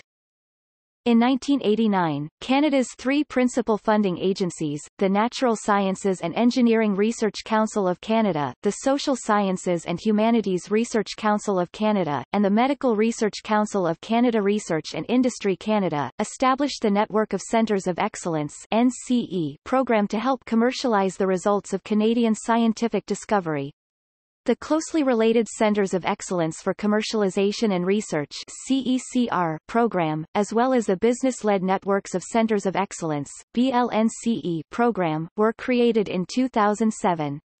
CECRs established include the Advanced Applied Physics Solutions Inc. AAPS, Vancouver, BC $14.95 million, the Bioindustrial Innovation Centre, BIC, Sarnia, ON $14.95 million, and Centre for the Commercialization of Research, CCR, Ottawa, ON $14.95 million. Medical CECRs have also been created. See medical research below. In 1997, the federal government created the Canada Foundation for Innovation with an endowment of $800 million to help finance the acquisition of scientific research material, equipment and facilities by Canadian universities.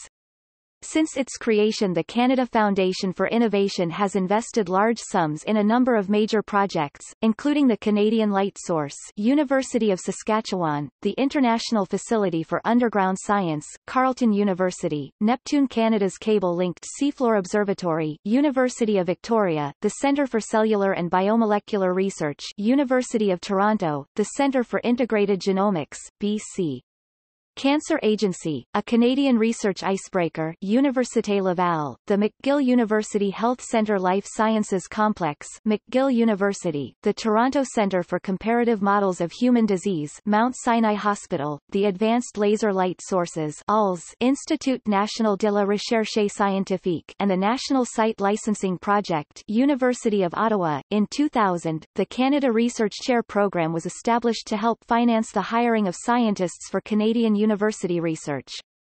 Further developments saw the establishment of both the Indirect Cost Program and the Canada Graduate Scholarship Program in 2003 and the CFI Research Hospital Fund in 2004. The Government of Alberta established the Alberta Heritage Foundation for Medical Research, with an endowment of $300 million, in 1980. By 2000 the endowment was valued at $600,000. In 2000, using a similar model, the government established the Alberta Heritage Foundation for Science and Engineering Research with support for 172 researchers and an endowment valued at $1 billion. In 1999, the Medical Research Council was reorganized and emerged as the new Canadian Institutes of Health Research. In recent years, university endowments, see List of Canadian universities by endowment, have played an increasingly important role in funding university activity including scientific research. Those universities with the largest endowments in millions of CAD include the University of Toronto at $2,490 2007, the University of British Columbia at $1,010 2007, McGill University at $973.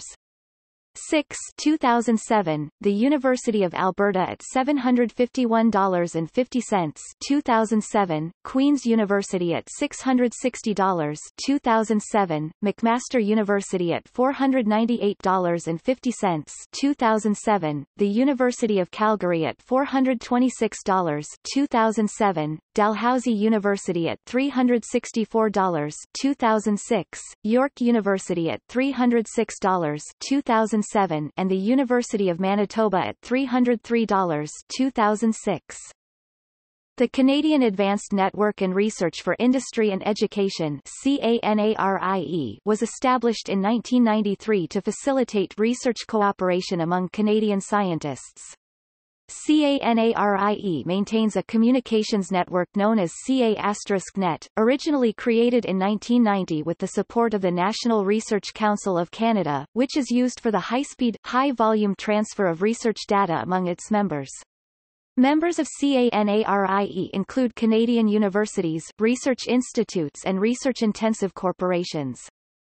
The C3 CA Association Inc. was formed in 1997 to promote and integrate high-performance computing supercomputing among Canada's research universities.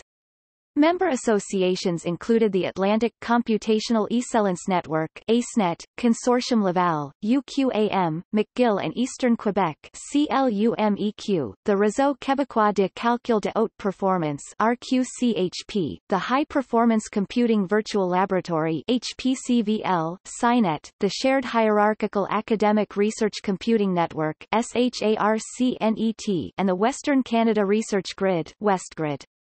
In 2008, the association became known as Compute Canada. In 2011, CLUMEQ and RQCHP merged into Calcul Quebec, which is now one of the 6 remaining regional consortia part of Compute Canada.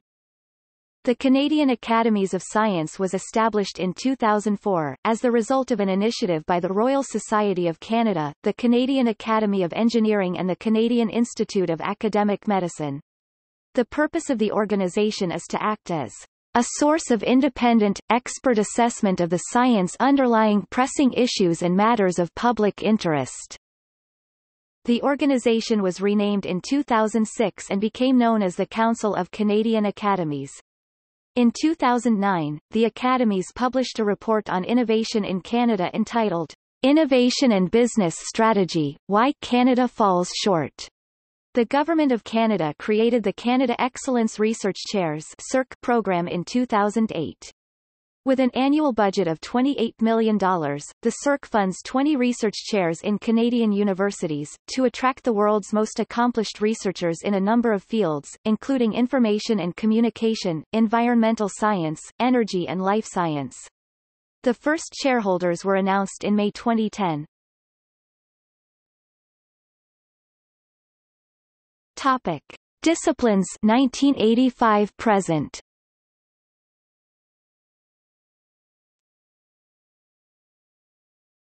Topic. Physics. Atomic fusion was a significant field of study in this period. From 1987 to 1999 at Varennes, Quebec, Hydro-Quebec operated a tokamak fusion reactor. Researchers from the Institut de Recherche en Électricité du Québec (IREQ) and the Institut National de la Recherche Scientifique (INRS) investigated various elements of fusion science at this facility. The Sudbury Neutrino Observatory (SNO) studied the nature of the subatomic particle known as the neutrino from 1999 until 2006.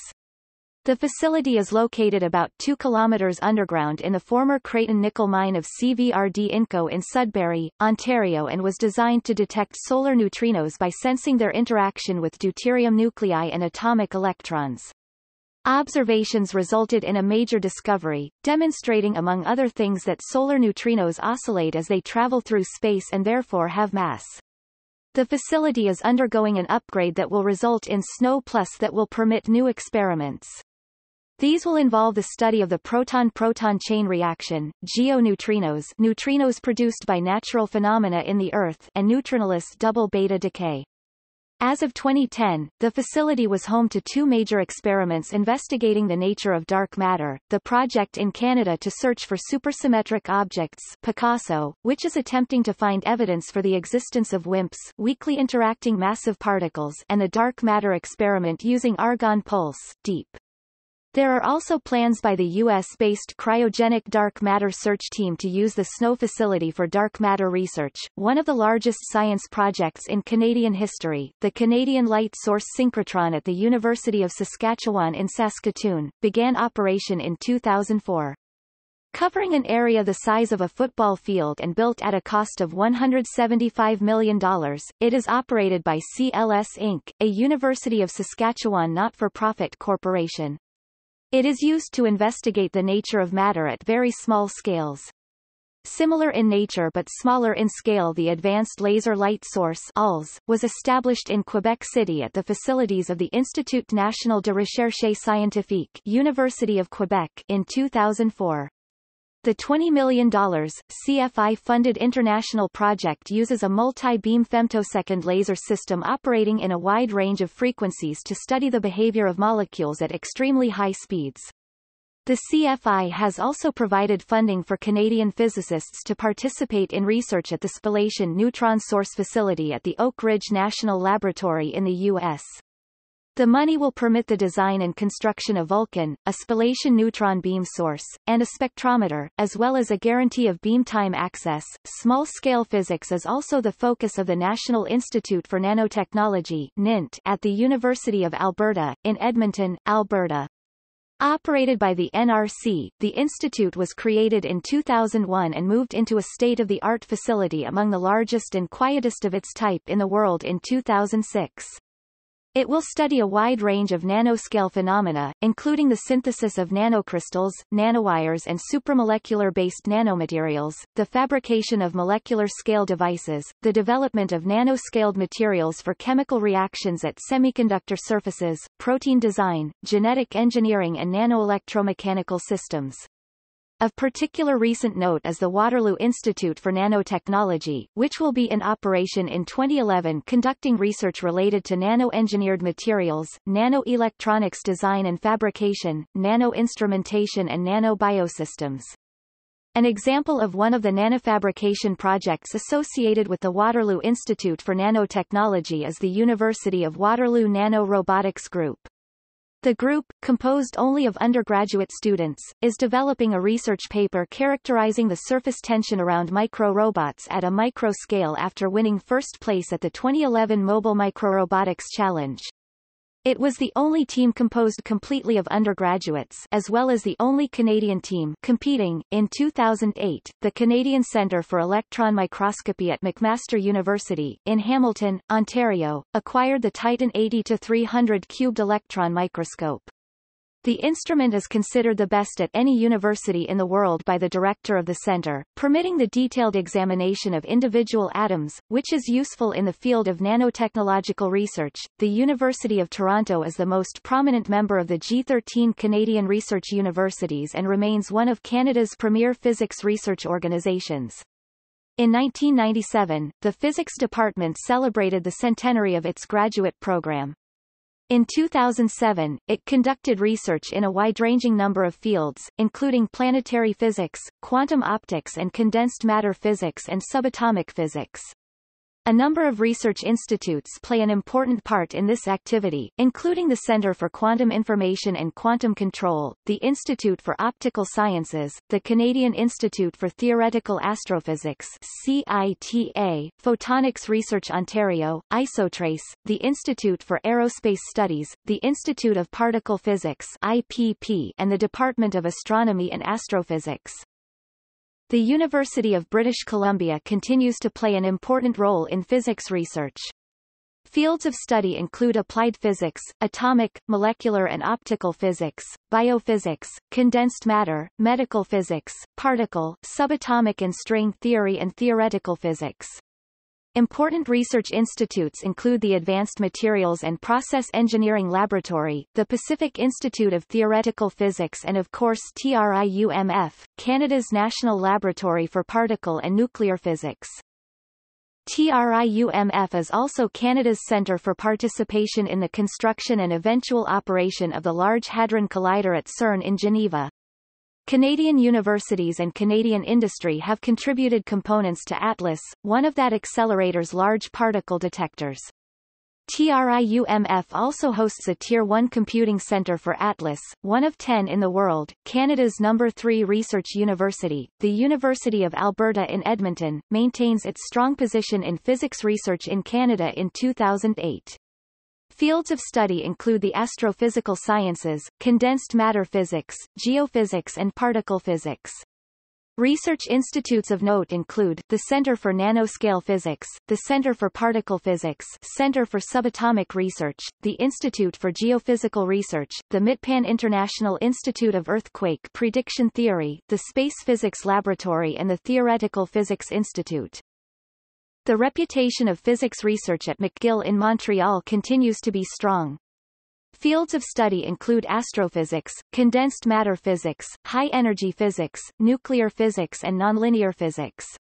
Research centers of note include, the Centre for the Physics of Materials, the Centre for High-Energy Physics, the Inter-University Centre for Subatomic Physics, and the McGill Institute for Advanced Materials. Arguably, Canada's most significant theoretical physics research organisation is the newly created Perimeter Institute (PI), associated with the University of Waterloo in Waterloo, Ontario. Founded in 1999 by Mike Lazaridis, inventor of the BlackBerry, and under the leadership of founding executive director Howard Burton, the 60 resident researchers have since 2001 conducted research in a number of fields, including cosmology, particle physics, quantum foundations, quantum gravity, quantum information and superstring theory. In 2008 the institute announced the appointment of world-renowned researcher Professor Stephen Hawking to the position of Perimeter Institute Distinguished Research Chair. Dr. Hawking began his private research at the PI in June 2010. In 2009, the Perimeter Institute made public plans for the construction of the new Stephen Hawking Center, which will double the size of the institute. The closely related Institute for Quantum Computing was established at the University of Waterloo in 2002 with $100 million in funding, and construction of a dedicated facility was begun in June 2008.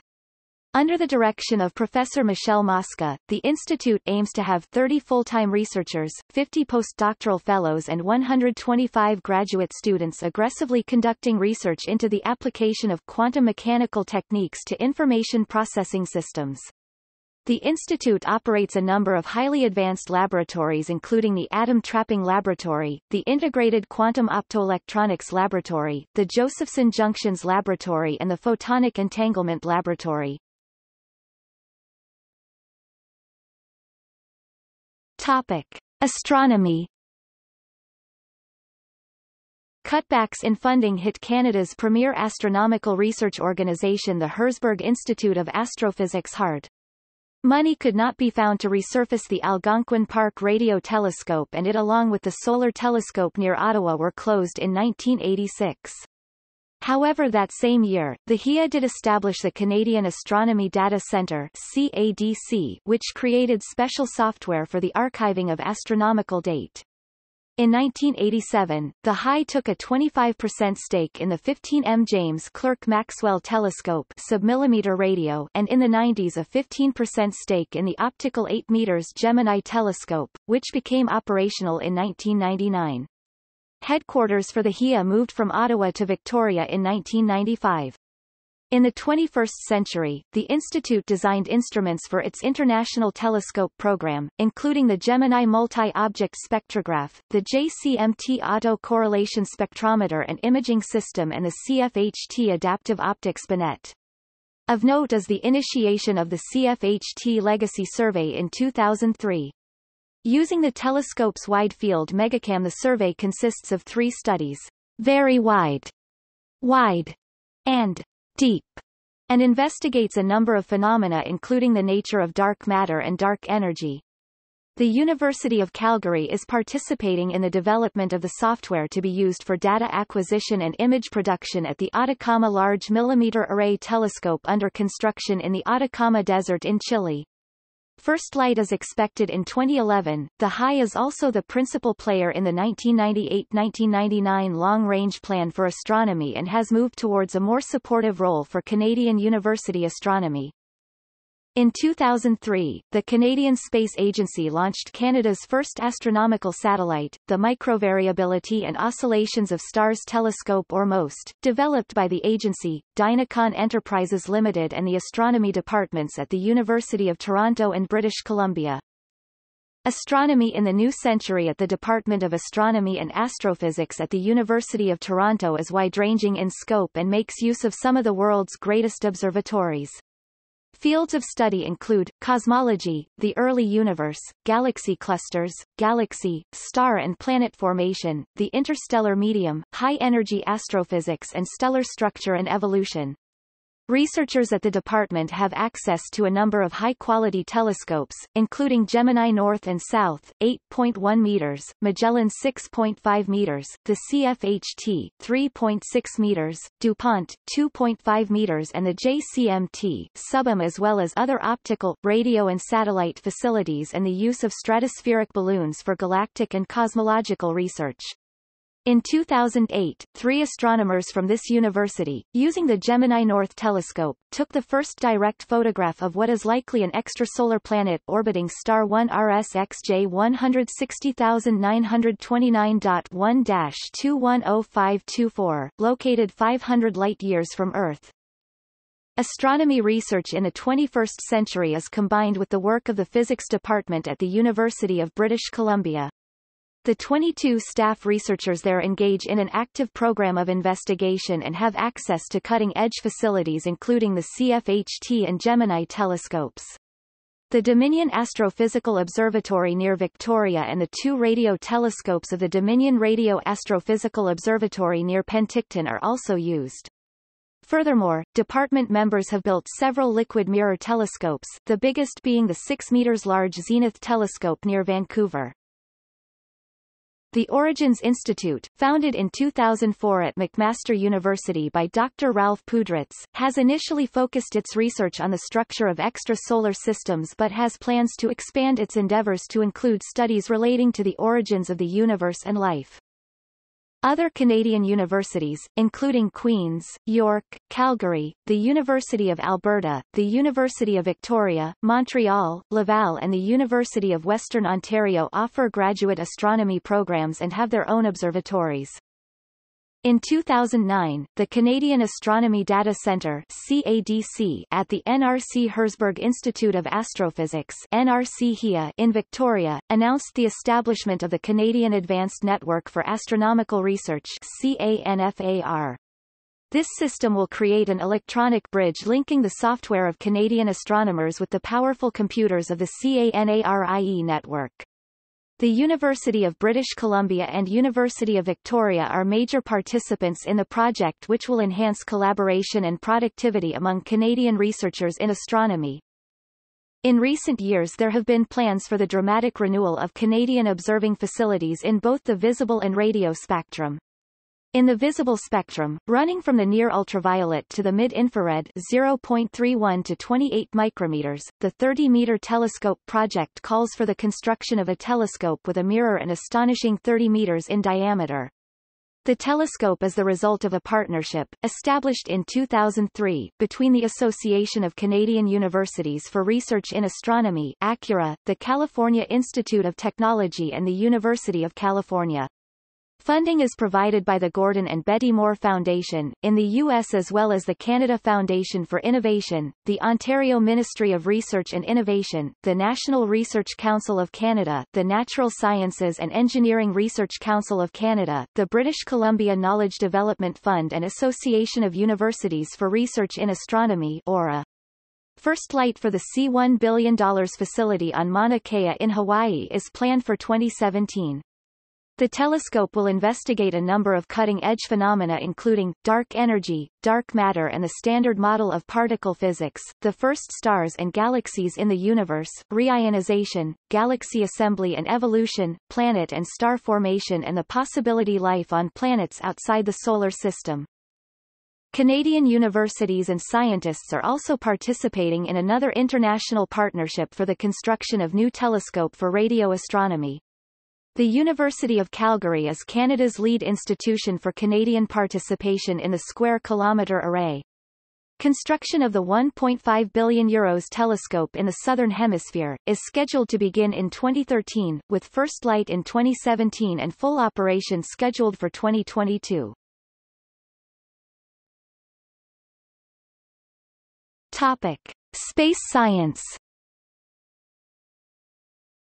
During this period, Canadian space science developed a manned component in addition to unmanned activities. In the early 80s, the Government of Canada signed an agreement with the U.S. regarding participation by Canada in the NASA Space Shuttle program. Canada would design, build and donate 4 remote manipulator system devices, popularly known as the Canadarm, used to handle cargo and equipment in the bay of the shuttle when it was in orbit, in exchange for the training of a Canadian astronaut corps by NASA and the assignment of Canadian astronauts as crew members aboard Space Shuttle flights. Shuttle flights have included those by Marc Garneau, Canada's first astronaut 1984, 1996-2000, Roberta Bondar 1992, Steve McLean 1992-2006, Chris Hadfield 1995-2001, Robert Thirsk 1996, Bjarne Tryggvason 1997, Dave Williams 1998, and Julie Payette 1999-2009. In 2009, the CSA announced the appointment of 2 new members of the Canadian Astronaut Corps, Jeremy Hansen and David Street Jacques. Also in 2009, Robert Thirsk undertook a 6-month mission aboard the International Space Station, the first long-duration flight by a Canadian astronaut. Science studies during these missions have involved investigations of human physiology including space sickness, intracorporeal fluid displacements, spatial orientation and the loss of bone and muscle mass during prolonged periods of weightlessness. There have also been experiments in materials science and biology, amongst others. In September 2010, veteran Canadian astronaut Chris Hadfield was appointed commander of the International Space Station for a mission in 2012. Canada's unmanned program included the first launching of the Canadian Earth Observation Satellite RADARSAT-1 in 1995, and an improved version, RADARSAT-2, in 2007. Placed in polar orbits, each of these satellites images almost all of the Earth's surface every 24 days using a powerful synthetic aperture radar, SAR. The images have both operational and scientific applications, and their data is of use in geology, hydrology, agriculture, cartography, forestry, climatology, urbanology, environmental studies, meteorology, oceanography and other fields. In 2009, the Canadian Space Agency announced a follow-up program, RADARSAT Constellation, which will see the launching of 3 Earth observation satellites in 2014, 2015 and 2016 respectively, working as a trio to provide complete coverage of Canada's land and ocean surfaces as well as 95% of the surface of the world every 24 hours. The Canadian Space Agency launched the Microvariability and Oscillations of Stars (MOST) astronomical and SCISAT-1 satellites in 2003. A year later MOST observed that the star, Procyon, did not oscillate, a finding that has importance with respect to theories relating to the formation and aging of the Sun and other stars. Canadian instruments have also flown aboard a number of international satellites. Akabono, a Japanese satellite launched in 1989 to study the Earth's magnetosphere, was equipped with the Canadian Superthermal Ion Mass Spectrometer. In 1996, the Canadian Auroral Ultraviolet Imager flew aboard the Russian satellite INTERBALL-2.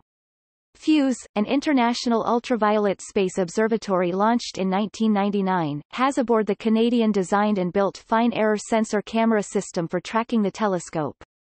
Canada provided the $37 million weather station aboard the Phoenix Mars unmanned mission scheduled to land on that planet in 2008. In 2008, the agency plans to launch a hybrid satellite, Cassiope, which includes a scientific package equipped with the Enhanced Polar Outflow Probe that will study the ionosphere. The agency has also coordinated Canada's contribution to the Hi-Fi and Spire instruments aboard the Herschel Space Observatory and to the Low Frequency Instrument and the High Frequency Instrument aboard the Planck Astronomical, Cosmological Satellite, both of which will be launched in 2008. Finally, Canada is contributing the Fine Guidance Sensor and Tunable Filter Imager for the James Webb Space Telescope scheduled for launch in 2013. In 2008, the Canadian Space Agency also announced plans to design and launch the Near-Earth Object Surveillance Satellite (NEOSAT) in 2010. Weighing 65 kilograms and about the size of a large suitcase, the satellite, which will optically search space near the Earth with its 15 cm telescope for asteroids that represent a danger to the planet through collision, will be the first ever dedicated to this task. It will also search for and track smaller objects that could represent a lesser but nevertheless significant danger. The $12 million machine is being designed and built by the University of Calgary and Dynacon Inc. of Mississauga, Ontario. It will be placed in a Sun-synchronous polar orbit about 800 kilometers above the Earth. In November 2008, the agency signed a $40 million 16-month contract with McDonald Detweiler and Associates Limited of Vancouver to begin the design of the RADARSAT Constellation 3 satellite mission. In the 2009 federal budget, the agency was awarded funding for the preliminary design of robotic lunar, Martian rovers. The University of Toronto operates the Canadian Advanced Nanospace Experiment Program. In 2009, the University of Calgary and the University of Lethbridge established the Institute for Space Imaging Science, a Canadian first. A rather imaginative recent undertaking is one by the Mars Society, an international non-profit space advocacy organization and its Canadian branch, the Mars Society of Canada, which established the Flashline Mars Arctic Research Station (FMARS) as part of their Mars Analog Research Station program near the Houghton Meteor Impact Crater on Devon Island, Nunavut in 2002.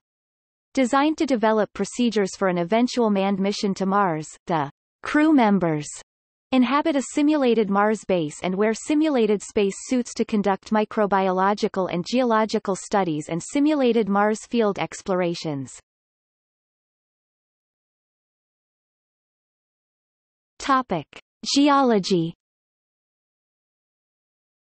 The Geological Survey has continued its research during this period.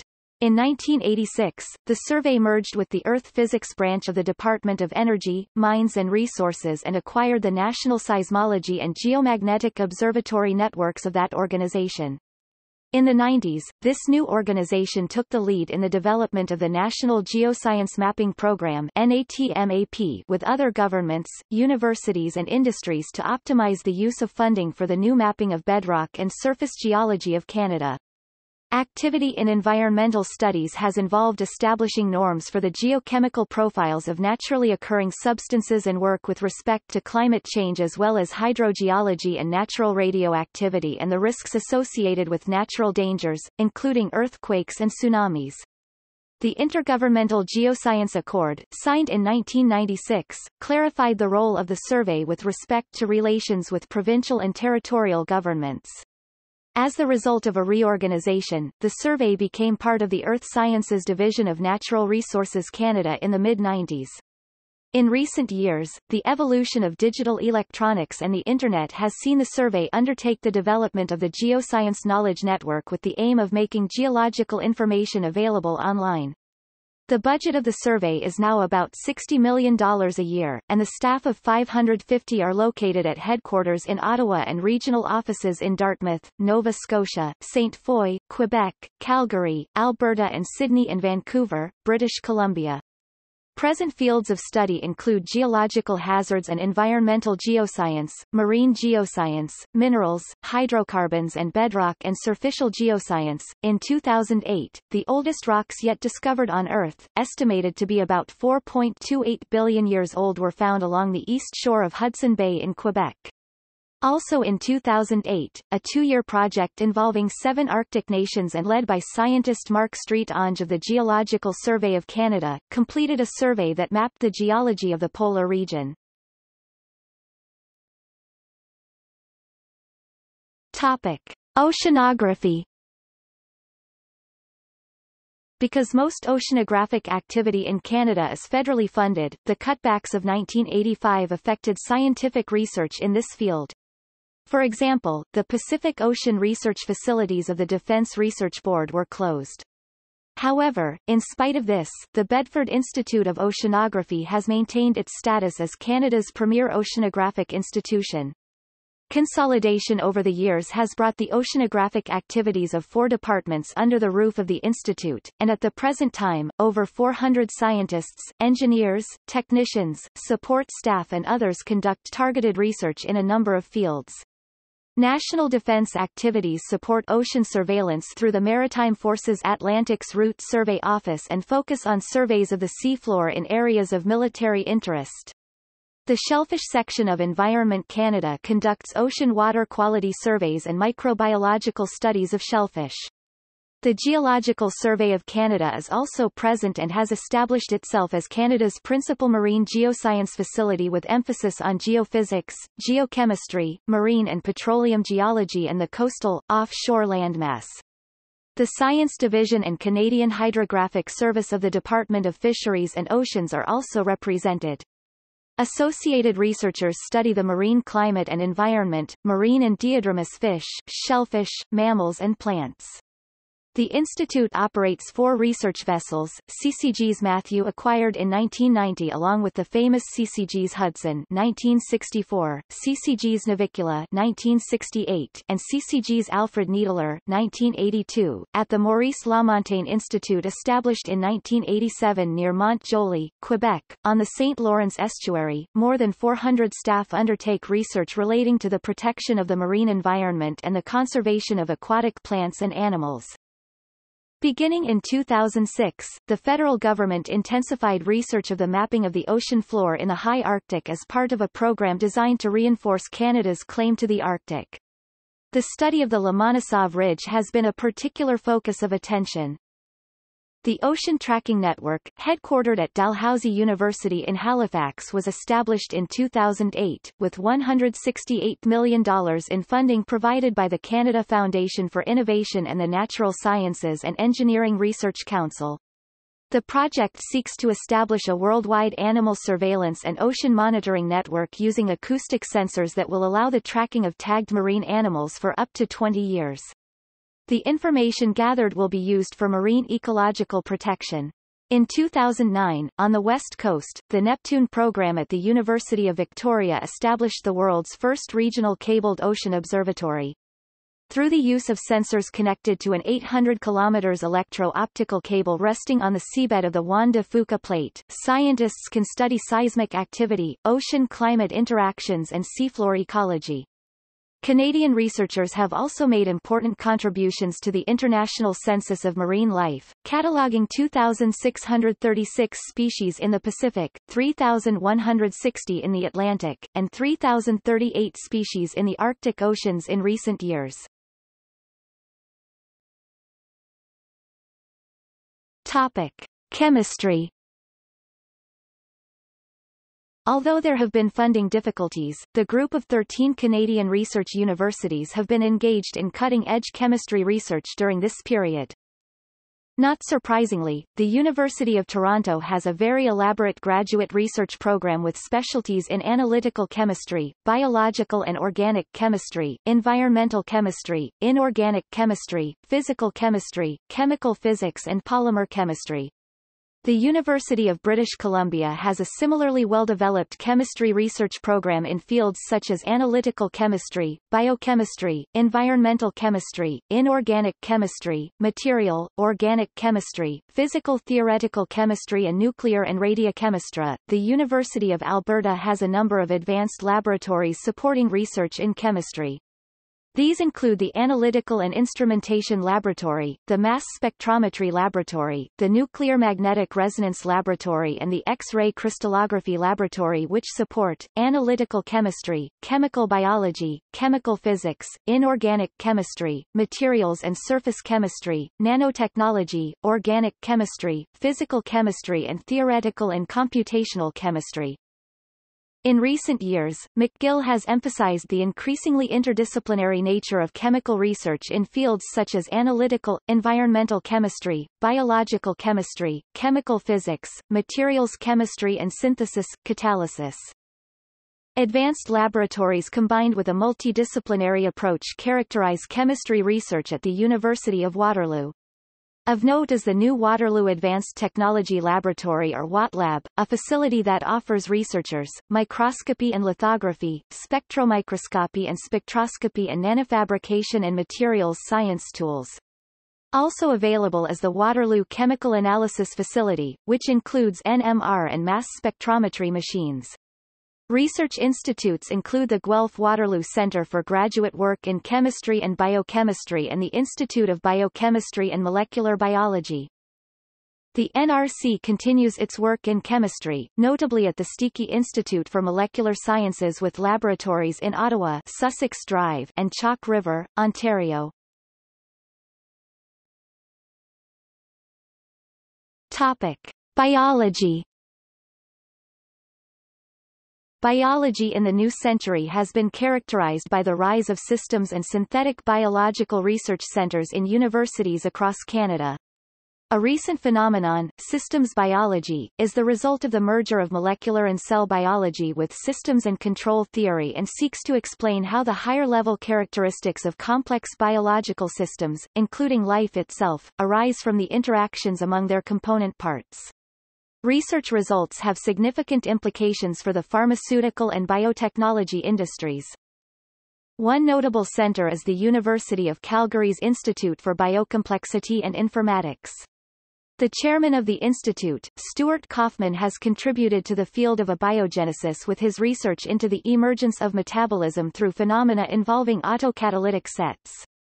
Other centres of note in Ontario include the Department of Cellular and Systems Biology and the Terence Donnelly Centre for Cellular and Biomolecular Research at the University of Toronto, the Centre for Computational Biology at the Hospital for Sick Children in Toronto, the Sun Centre of Excellence in Systems Biology at the Samuel Lunenfeld Research Institute, Mount Sinai Hospital in Toronto, and the Ottawa Institute of Systems Biology 2005 at the University of Ottawa.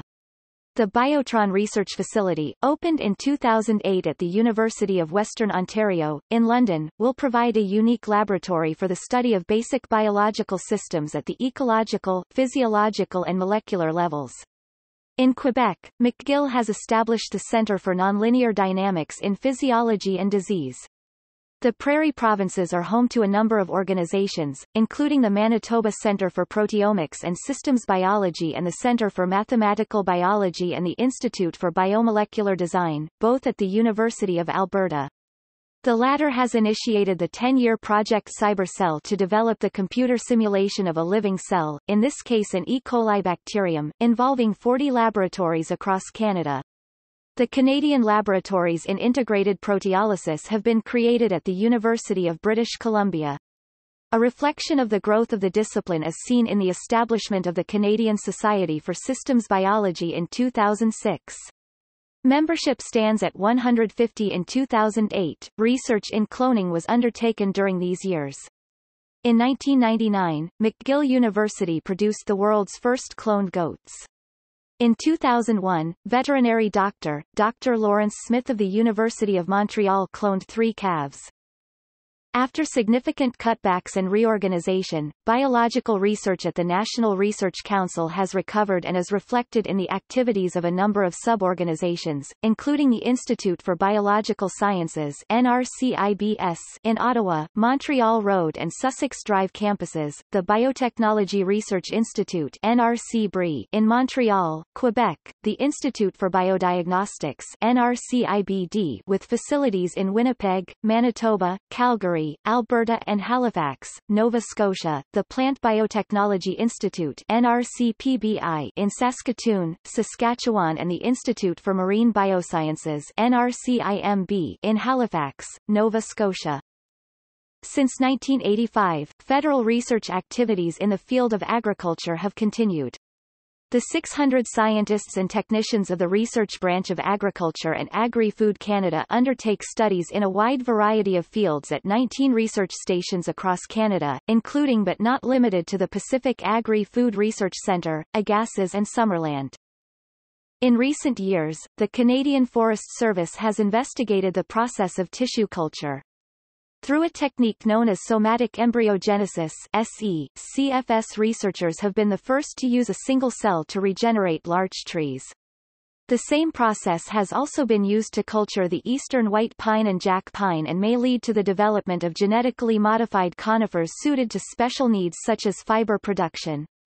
The service operates 6 research centres across Canada, including the Pacific Forestry Centre in Victoria, British Columbia, the Northern Forestry Centre in Edmonton, Alberta, the Great Lakes Forestry Centre in Sault Ste. Marie, Ontario, the Laurentian Forestry Centre in Quebec City and the Atlantic Forestry Centre in Fredericton, New Brunswick, as well as 2 research forests, the Petawawa Research Forest and the Acadia Research Forest.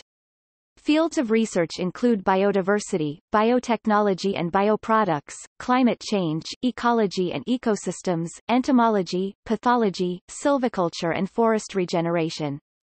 The Canadian Wood Fibre Centre in Ottawa, another CFS facility, investigates industrial applications of wood fibre. Topic: Medical research. The Canadian Institutes of Health Research, which replaced the Medical Research Council in 2000 and consist of a number of virtual institutes, fund medical research in a variety of fields including Aboriginal people's health, aging, cancer, circulatory and respiratory health, gender and health, genetics, human development, infection, musculoskeletal health, diabetes, neuroscience, and public health. Research is conducted in cooperation with the pharmaceutical industry and medical schools across Canada. There have been significant developments in stem cell research activity during this period. In 1997, Dr. John Dick, a molecular biologist at the University of Toronto, was the first to discover the existence of cancer stem cells. The stem cell network was established in 2001 with headquarters at the University of Ottawa, and brings together more than 80 leading scientists, clinicians and engineers from Canadian universities and hospitals. Researchers study cellular therapeutics and their pharmacological applications as well as related technologies, public policy, ethical, legal and social issues with the goal of effectively treating cancer, heart and lung disease, macular degeneration, stroke, multiple sclerosis, spinal cord injury, Parkinson's disease, muscle degeneration, hemophilia and type 1 diabetes. It is hoped that research will lead to clinical applications for these afflictions by 2015. Stem cell research is also undertaken at the MacEwan Centre for Regenerative Medicine established in 2003 in Toronto as part of the University Health Network in 2003. In 2010, the McMaster University Stem Cell and Cancer Research Institute announced that it had developed a technique for transforming skin cells into multiple blood cell types. This discovery may have applications for the treatment of leukemia, for it is anticipated that a patient with the disease may be able to receive therapeutic blood transfusions derived from his or her own skin cells, thus eliminating problems related to compatibility that are associated with treatment that involves biological material from others. The University Health Network in Toronto is also home to a number of other medical research institutes, including the Ontario Cancer Institute, the Advanced Medical Discovery Institute, the Campbell Family Cancer Research Institute, the Campbell Family Institute for Breast Cancer Research, the Toronto General Research Institute, and the Toronto Western Research Institute. The International Regulome Consortium is a Canadian-led international initiative, begun in 2004, the aim of which is to map the functional transcriptome or the genetic circuitry of stem cells. Planned as a follow-up to the Human Genome Project, the consortium is headquartered at the University of Ottawa and led by Dr. Michel Rudnicki. In 2009, Dr. Andras Nagy, a biologist at Mount Sinai Hospital in Toronto, developed a practical way to transform mature human cells into the equivalent of embryonic stem cells, moving medicine one step closer to the use of these cells for the treatment of disease. Also in 2009, a team led by Dr. John Davies of the Institute of Biomaterials and Biomedical Engineering at the University of Toronto was the first in the world to isolate special stem cells, known as mesenchymal stem cells, and perform experiments showing that they could be used to regenerate specific types of human tissue. The cells themselves came from the umbilical cord tissue of newborn babies. In 2008, the federal government also donated $100 million for research to the Cancer Stem Cell Consortium, a group of Canadian and U.S. researchers, that includes Genome Canada, the Canadian Institutes for Health Research and the Canadian Foundation for Innovation, for a 3-year project into the prevention and treatment of cancer. Genomics and the closely related proteomics have become the leading fields for biological research in recent years. In 2000, the Government of Canada created Genome Canada to conduct research in these fields. This organization is composed of 6 centres: Genome British Columbia in Vancouver, Genome Alberta in Calgary, Genome Prairie in Saskatoon and Winnipeg, the Ontario Genomics Institute in Toronto, Genome Quebec in Montreal, and Genome Atlantic in Halifax. These centers conduct genomic and proteomic research in such fields as human health, agriculture, forestry, the environment and the fisheries. Proteomics research received a boost in 2008 when Canada's most powerful research computer, an IBM supercomputer, was installed in Toronto. The $20 million machine, about the size of an SUV, can make 12.5 trillion computations per second and will be used for proteomics research by the Ontario Cancer Institute, the Princess Margaret Hospital specializing in cancer, and the University Health Network. A new field, metabolomics, has generated much recent interest. The logical next step after genomics, which studies the plan for protein construction, and proteomics, which studies the manufacture of the proteins themselves from that plan, metabolomics studies the metabolic molecules produced by those proteins in an organism. After receiving a $7.5 million grant from Genome Canada and Genome Alberta, the University of Alberta in Edmonton began the Human Metabolome Project in 2005 with the goal of identifying, quantifying and cataloging all metabolites in human tissue and biofluids. By 2008, about 2,500 metabolites of an estimated total of 2,900 had been identified and catalogued. This information is of use in clinical chemistry, newborn screening, toxicology, pharmacology and transplant monitoring among other things. Heart disease research has also grown throughout this period. One organization of note is the Canadian Heart Research Institute, founded in 1996, as a not-for-profit academic research organization in Toronto, which specializes in the organization and conduct of clinical trials. In 2001, the Canadian Institutes of Health Research awarded $24.4 million for 61 projects related to cardiac research across Canada. Cancer research in Canada was reinforced through the establishment of the privately funded Campbell Family Institute for Breast Cancer Research, the Campbell Family Institute, rated as one of the top 5 cancer research facilities in the world, at the Princess Margaret Hospital in Toronto in June 2004. Research into spinal cord injury received a boost in 2008 with the establishment of the Blusson Spinal Cord Centre at the Vancouver General Hospital. The largest facility of its type in the world, it is home to more than 300 scientists and technicians working to find ways to repair spinal cord damage. The Public Health Agency of Canada in Ottawa, Ontario is also a significant player in health research and has a number of facilities that conduct medical research, including the Centre for Chronic Disease Prevention and Control and the Centre for Infectious Disease Prevention and Control, both in Ottawa, and the Laboratory for Foodborne Zoonoses in Guelph, Ontario. Of particular note is the National Microbiology Laboratory (NML) in Winnipeg, Manitoba, with its Level 4 biohazard containment and research facilities. In 2009, scientists at the NML were the first in the world to decode the genetic sequence for the H1N1 flu virus. Founded in 2001 and affiliated with the University of Ottawa and the Ottawa Hospital, the Ottawa Health Research Institute has become one of Canada's most important medical research organizations. With more than 325 scientists, 300 students, 625 support staff and an annual budget of $54 million 2004-05, the institute conducts research related to a wide variety of ailments including, cancer, diabetes, heart disease, kidney disease and muscular dystrophy. With a staff of more than 600, the Robarts Research Institute was established in 1986 at the University of Western Ontario as a non-profit medical research centre. The institute's activities target a variety of serious medical conditions including, heart disease and stroke, diabetes, Alzheimer's and cancer.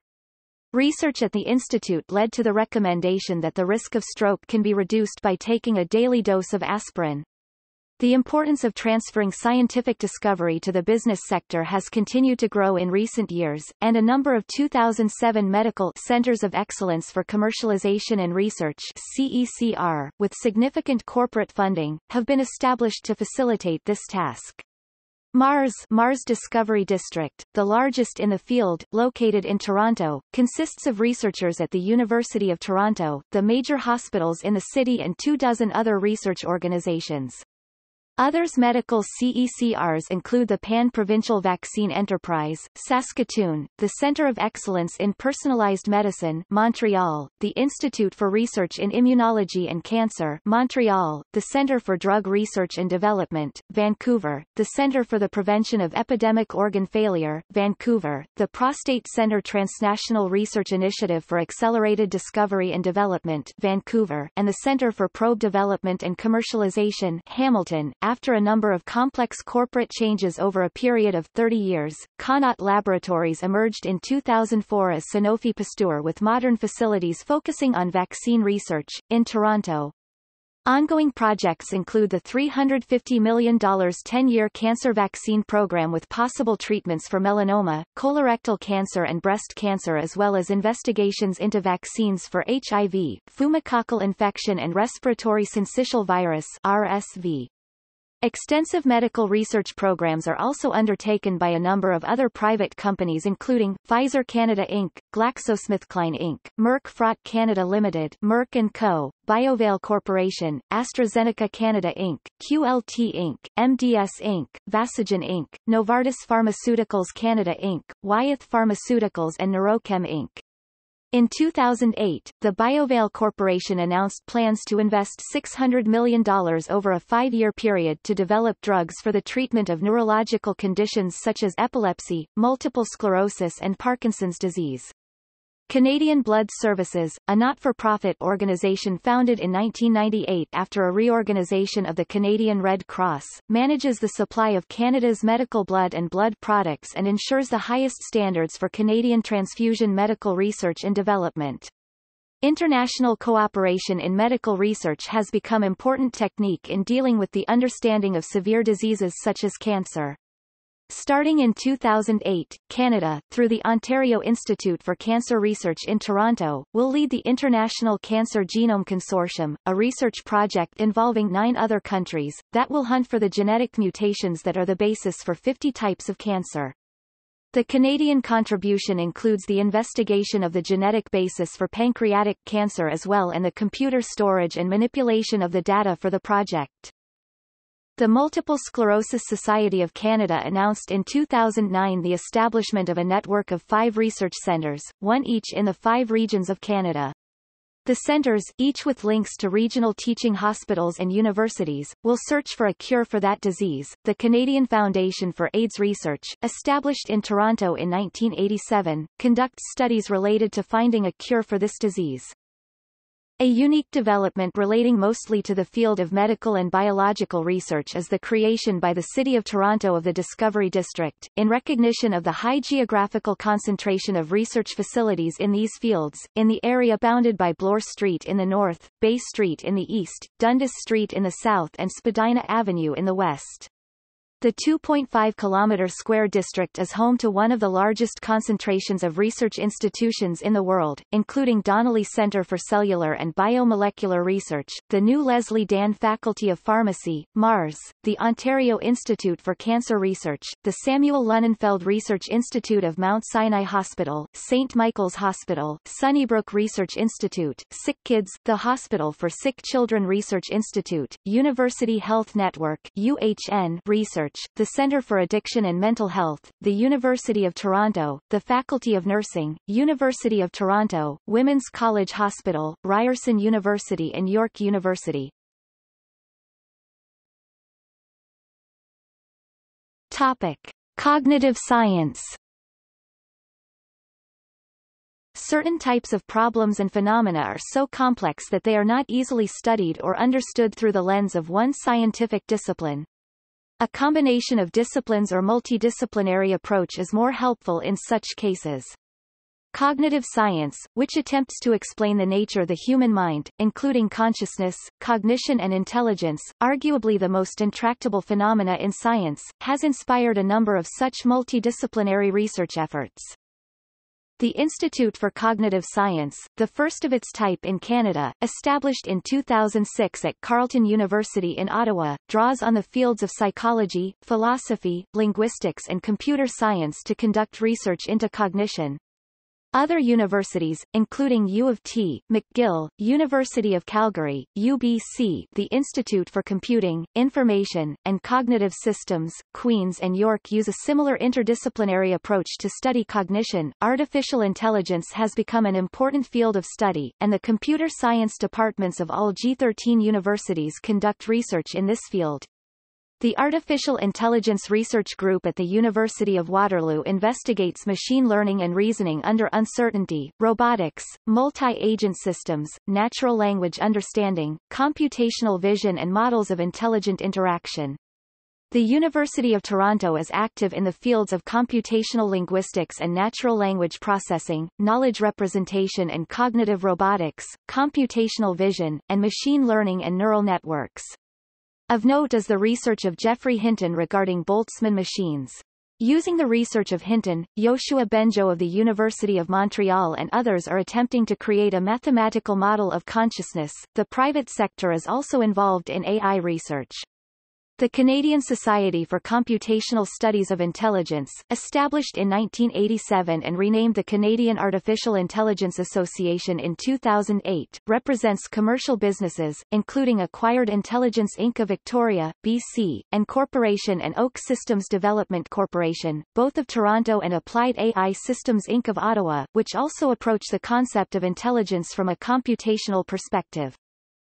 Since the 1980s, researcher Michael Persinger, at Laurentian University in Sudbury, Ontario, has conducted controversial experiments into the electromagnetic stimulation of an individual's temporal lobes.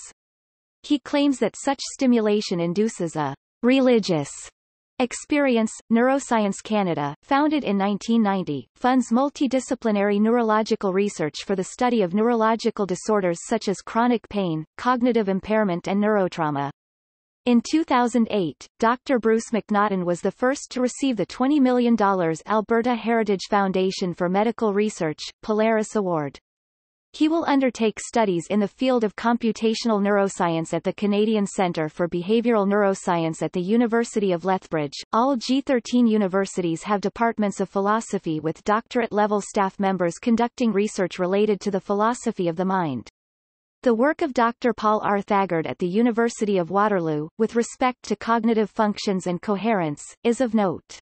Charles Taylor of McGill University in Montreal has studied consciousness within the context of European Hegelianism. Zenon Pylyshyn, a psychologist and computer scientist at the University of Western Ontario from 1964 to 1994, has made significant contributions to cognitive science. Other Canadian-born and educated cognitive scientists have made their mark in the U.S., including David Kirsch, John Robert Anderson, Keith Holyoake and Steven Pinker. Founded in 1991 at the University of British Columbia in Vancouver, the Peter Wall Institute for Advanced Studies represents a novel approach to research in Canada. Modeled after the Institute for Advanced Study in Princeton in the U.S., the institute uses the multidisciplinary technique to conduct research related to problems in the fields of science, social science and the humanities. The current director, Diane Newell, is a professor of history.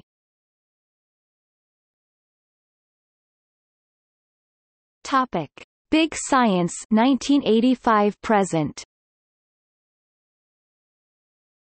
Major post-war science facilities were closed down during this period, notably the Algonquin Park Radio Observatory and the Tokamak Reactor.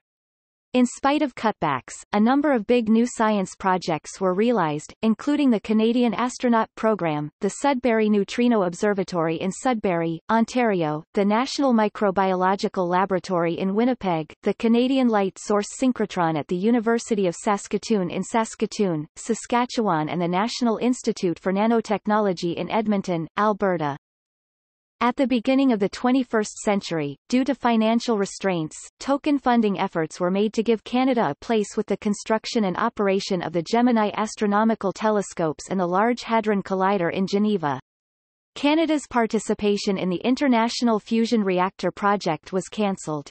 Funding restraints also disrupted the supply of medical isotopes produced at Chalk River in 2007, and Canadian astronaut and former head of the Canadian Space Agency Marc Garneau called for the creation of a national space policy to revive Canada's flagging space program.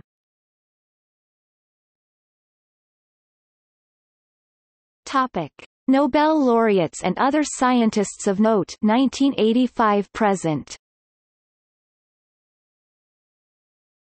A number of Nobel Prizes were awarded to Canadian scientists during this time of restraint, including John C. Polanyi, Chemistry, 1986, Sidney Altman, Chemistry, 1989, Richard E. Taylor, Physics, 1990, Rudolf Marcus, Chemistry, 1992, Michael Smith, Chemistry, 1993, Bertram N. Brockhaus, Physics, 1994, William Vickrey, Economic Sciences, 1996, Myron Scholes, Economics, 1997, Robert Mundell, Economics, 1999, Willard Boyle, Physics, 2009, and Ralph M. Steinman, Physiology or Medicine, 2011. Other scientists of note include Lee Smolin of the Perimeter Institute and Stuart Kaufman at the University of Calgary's Institute for Biocomplexity and Informatics.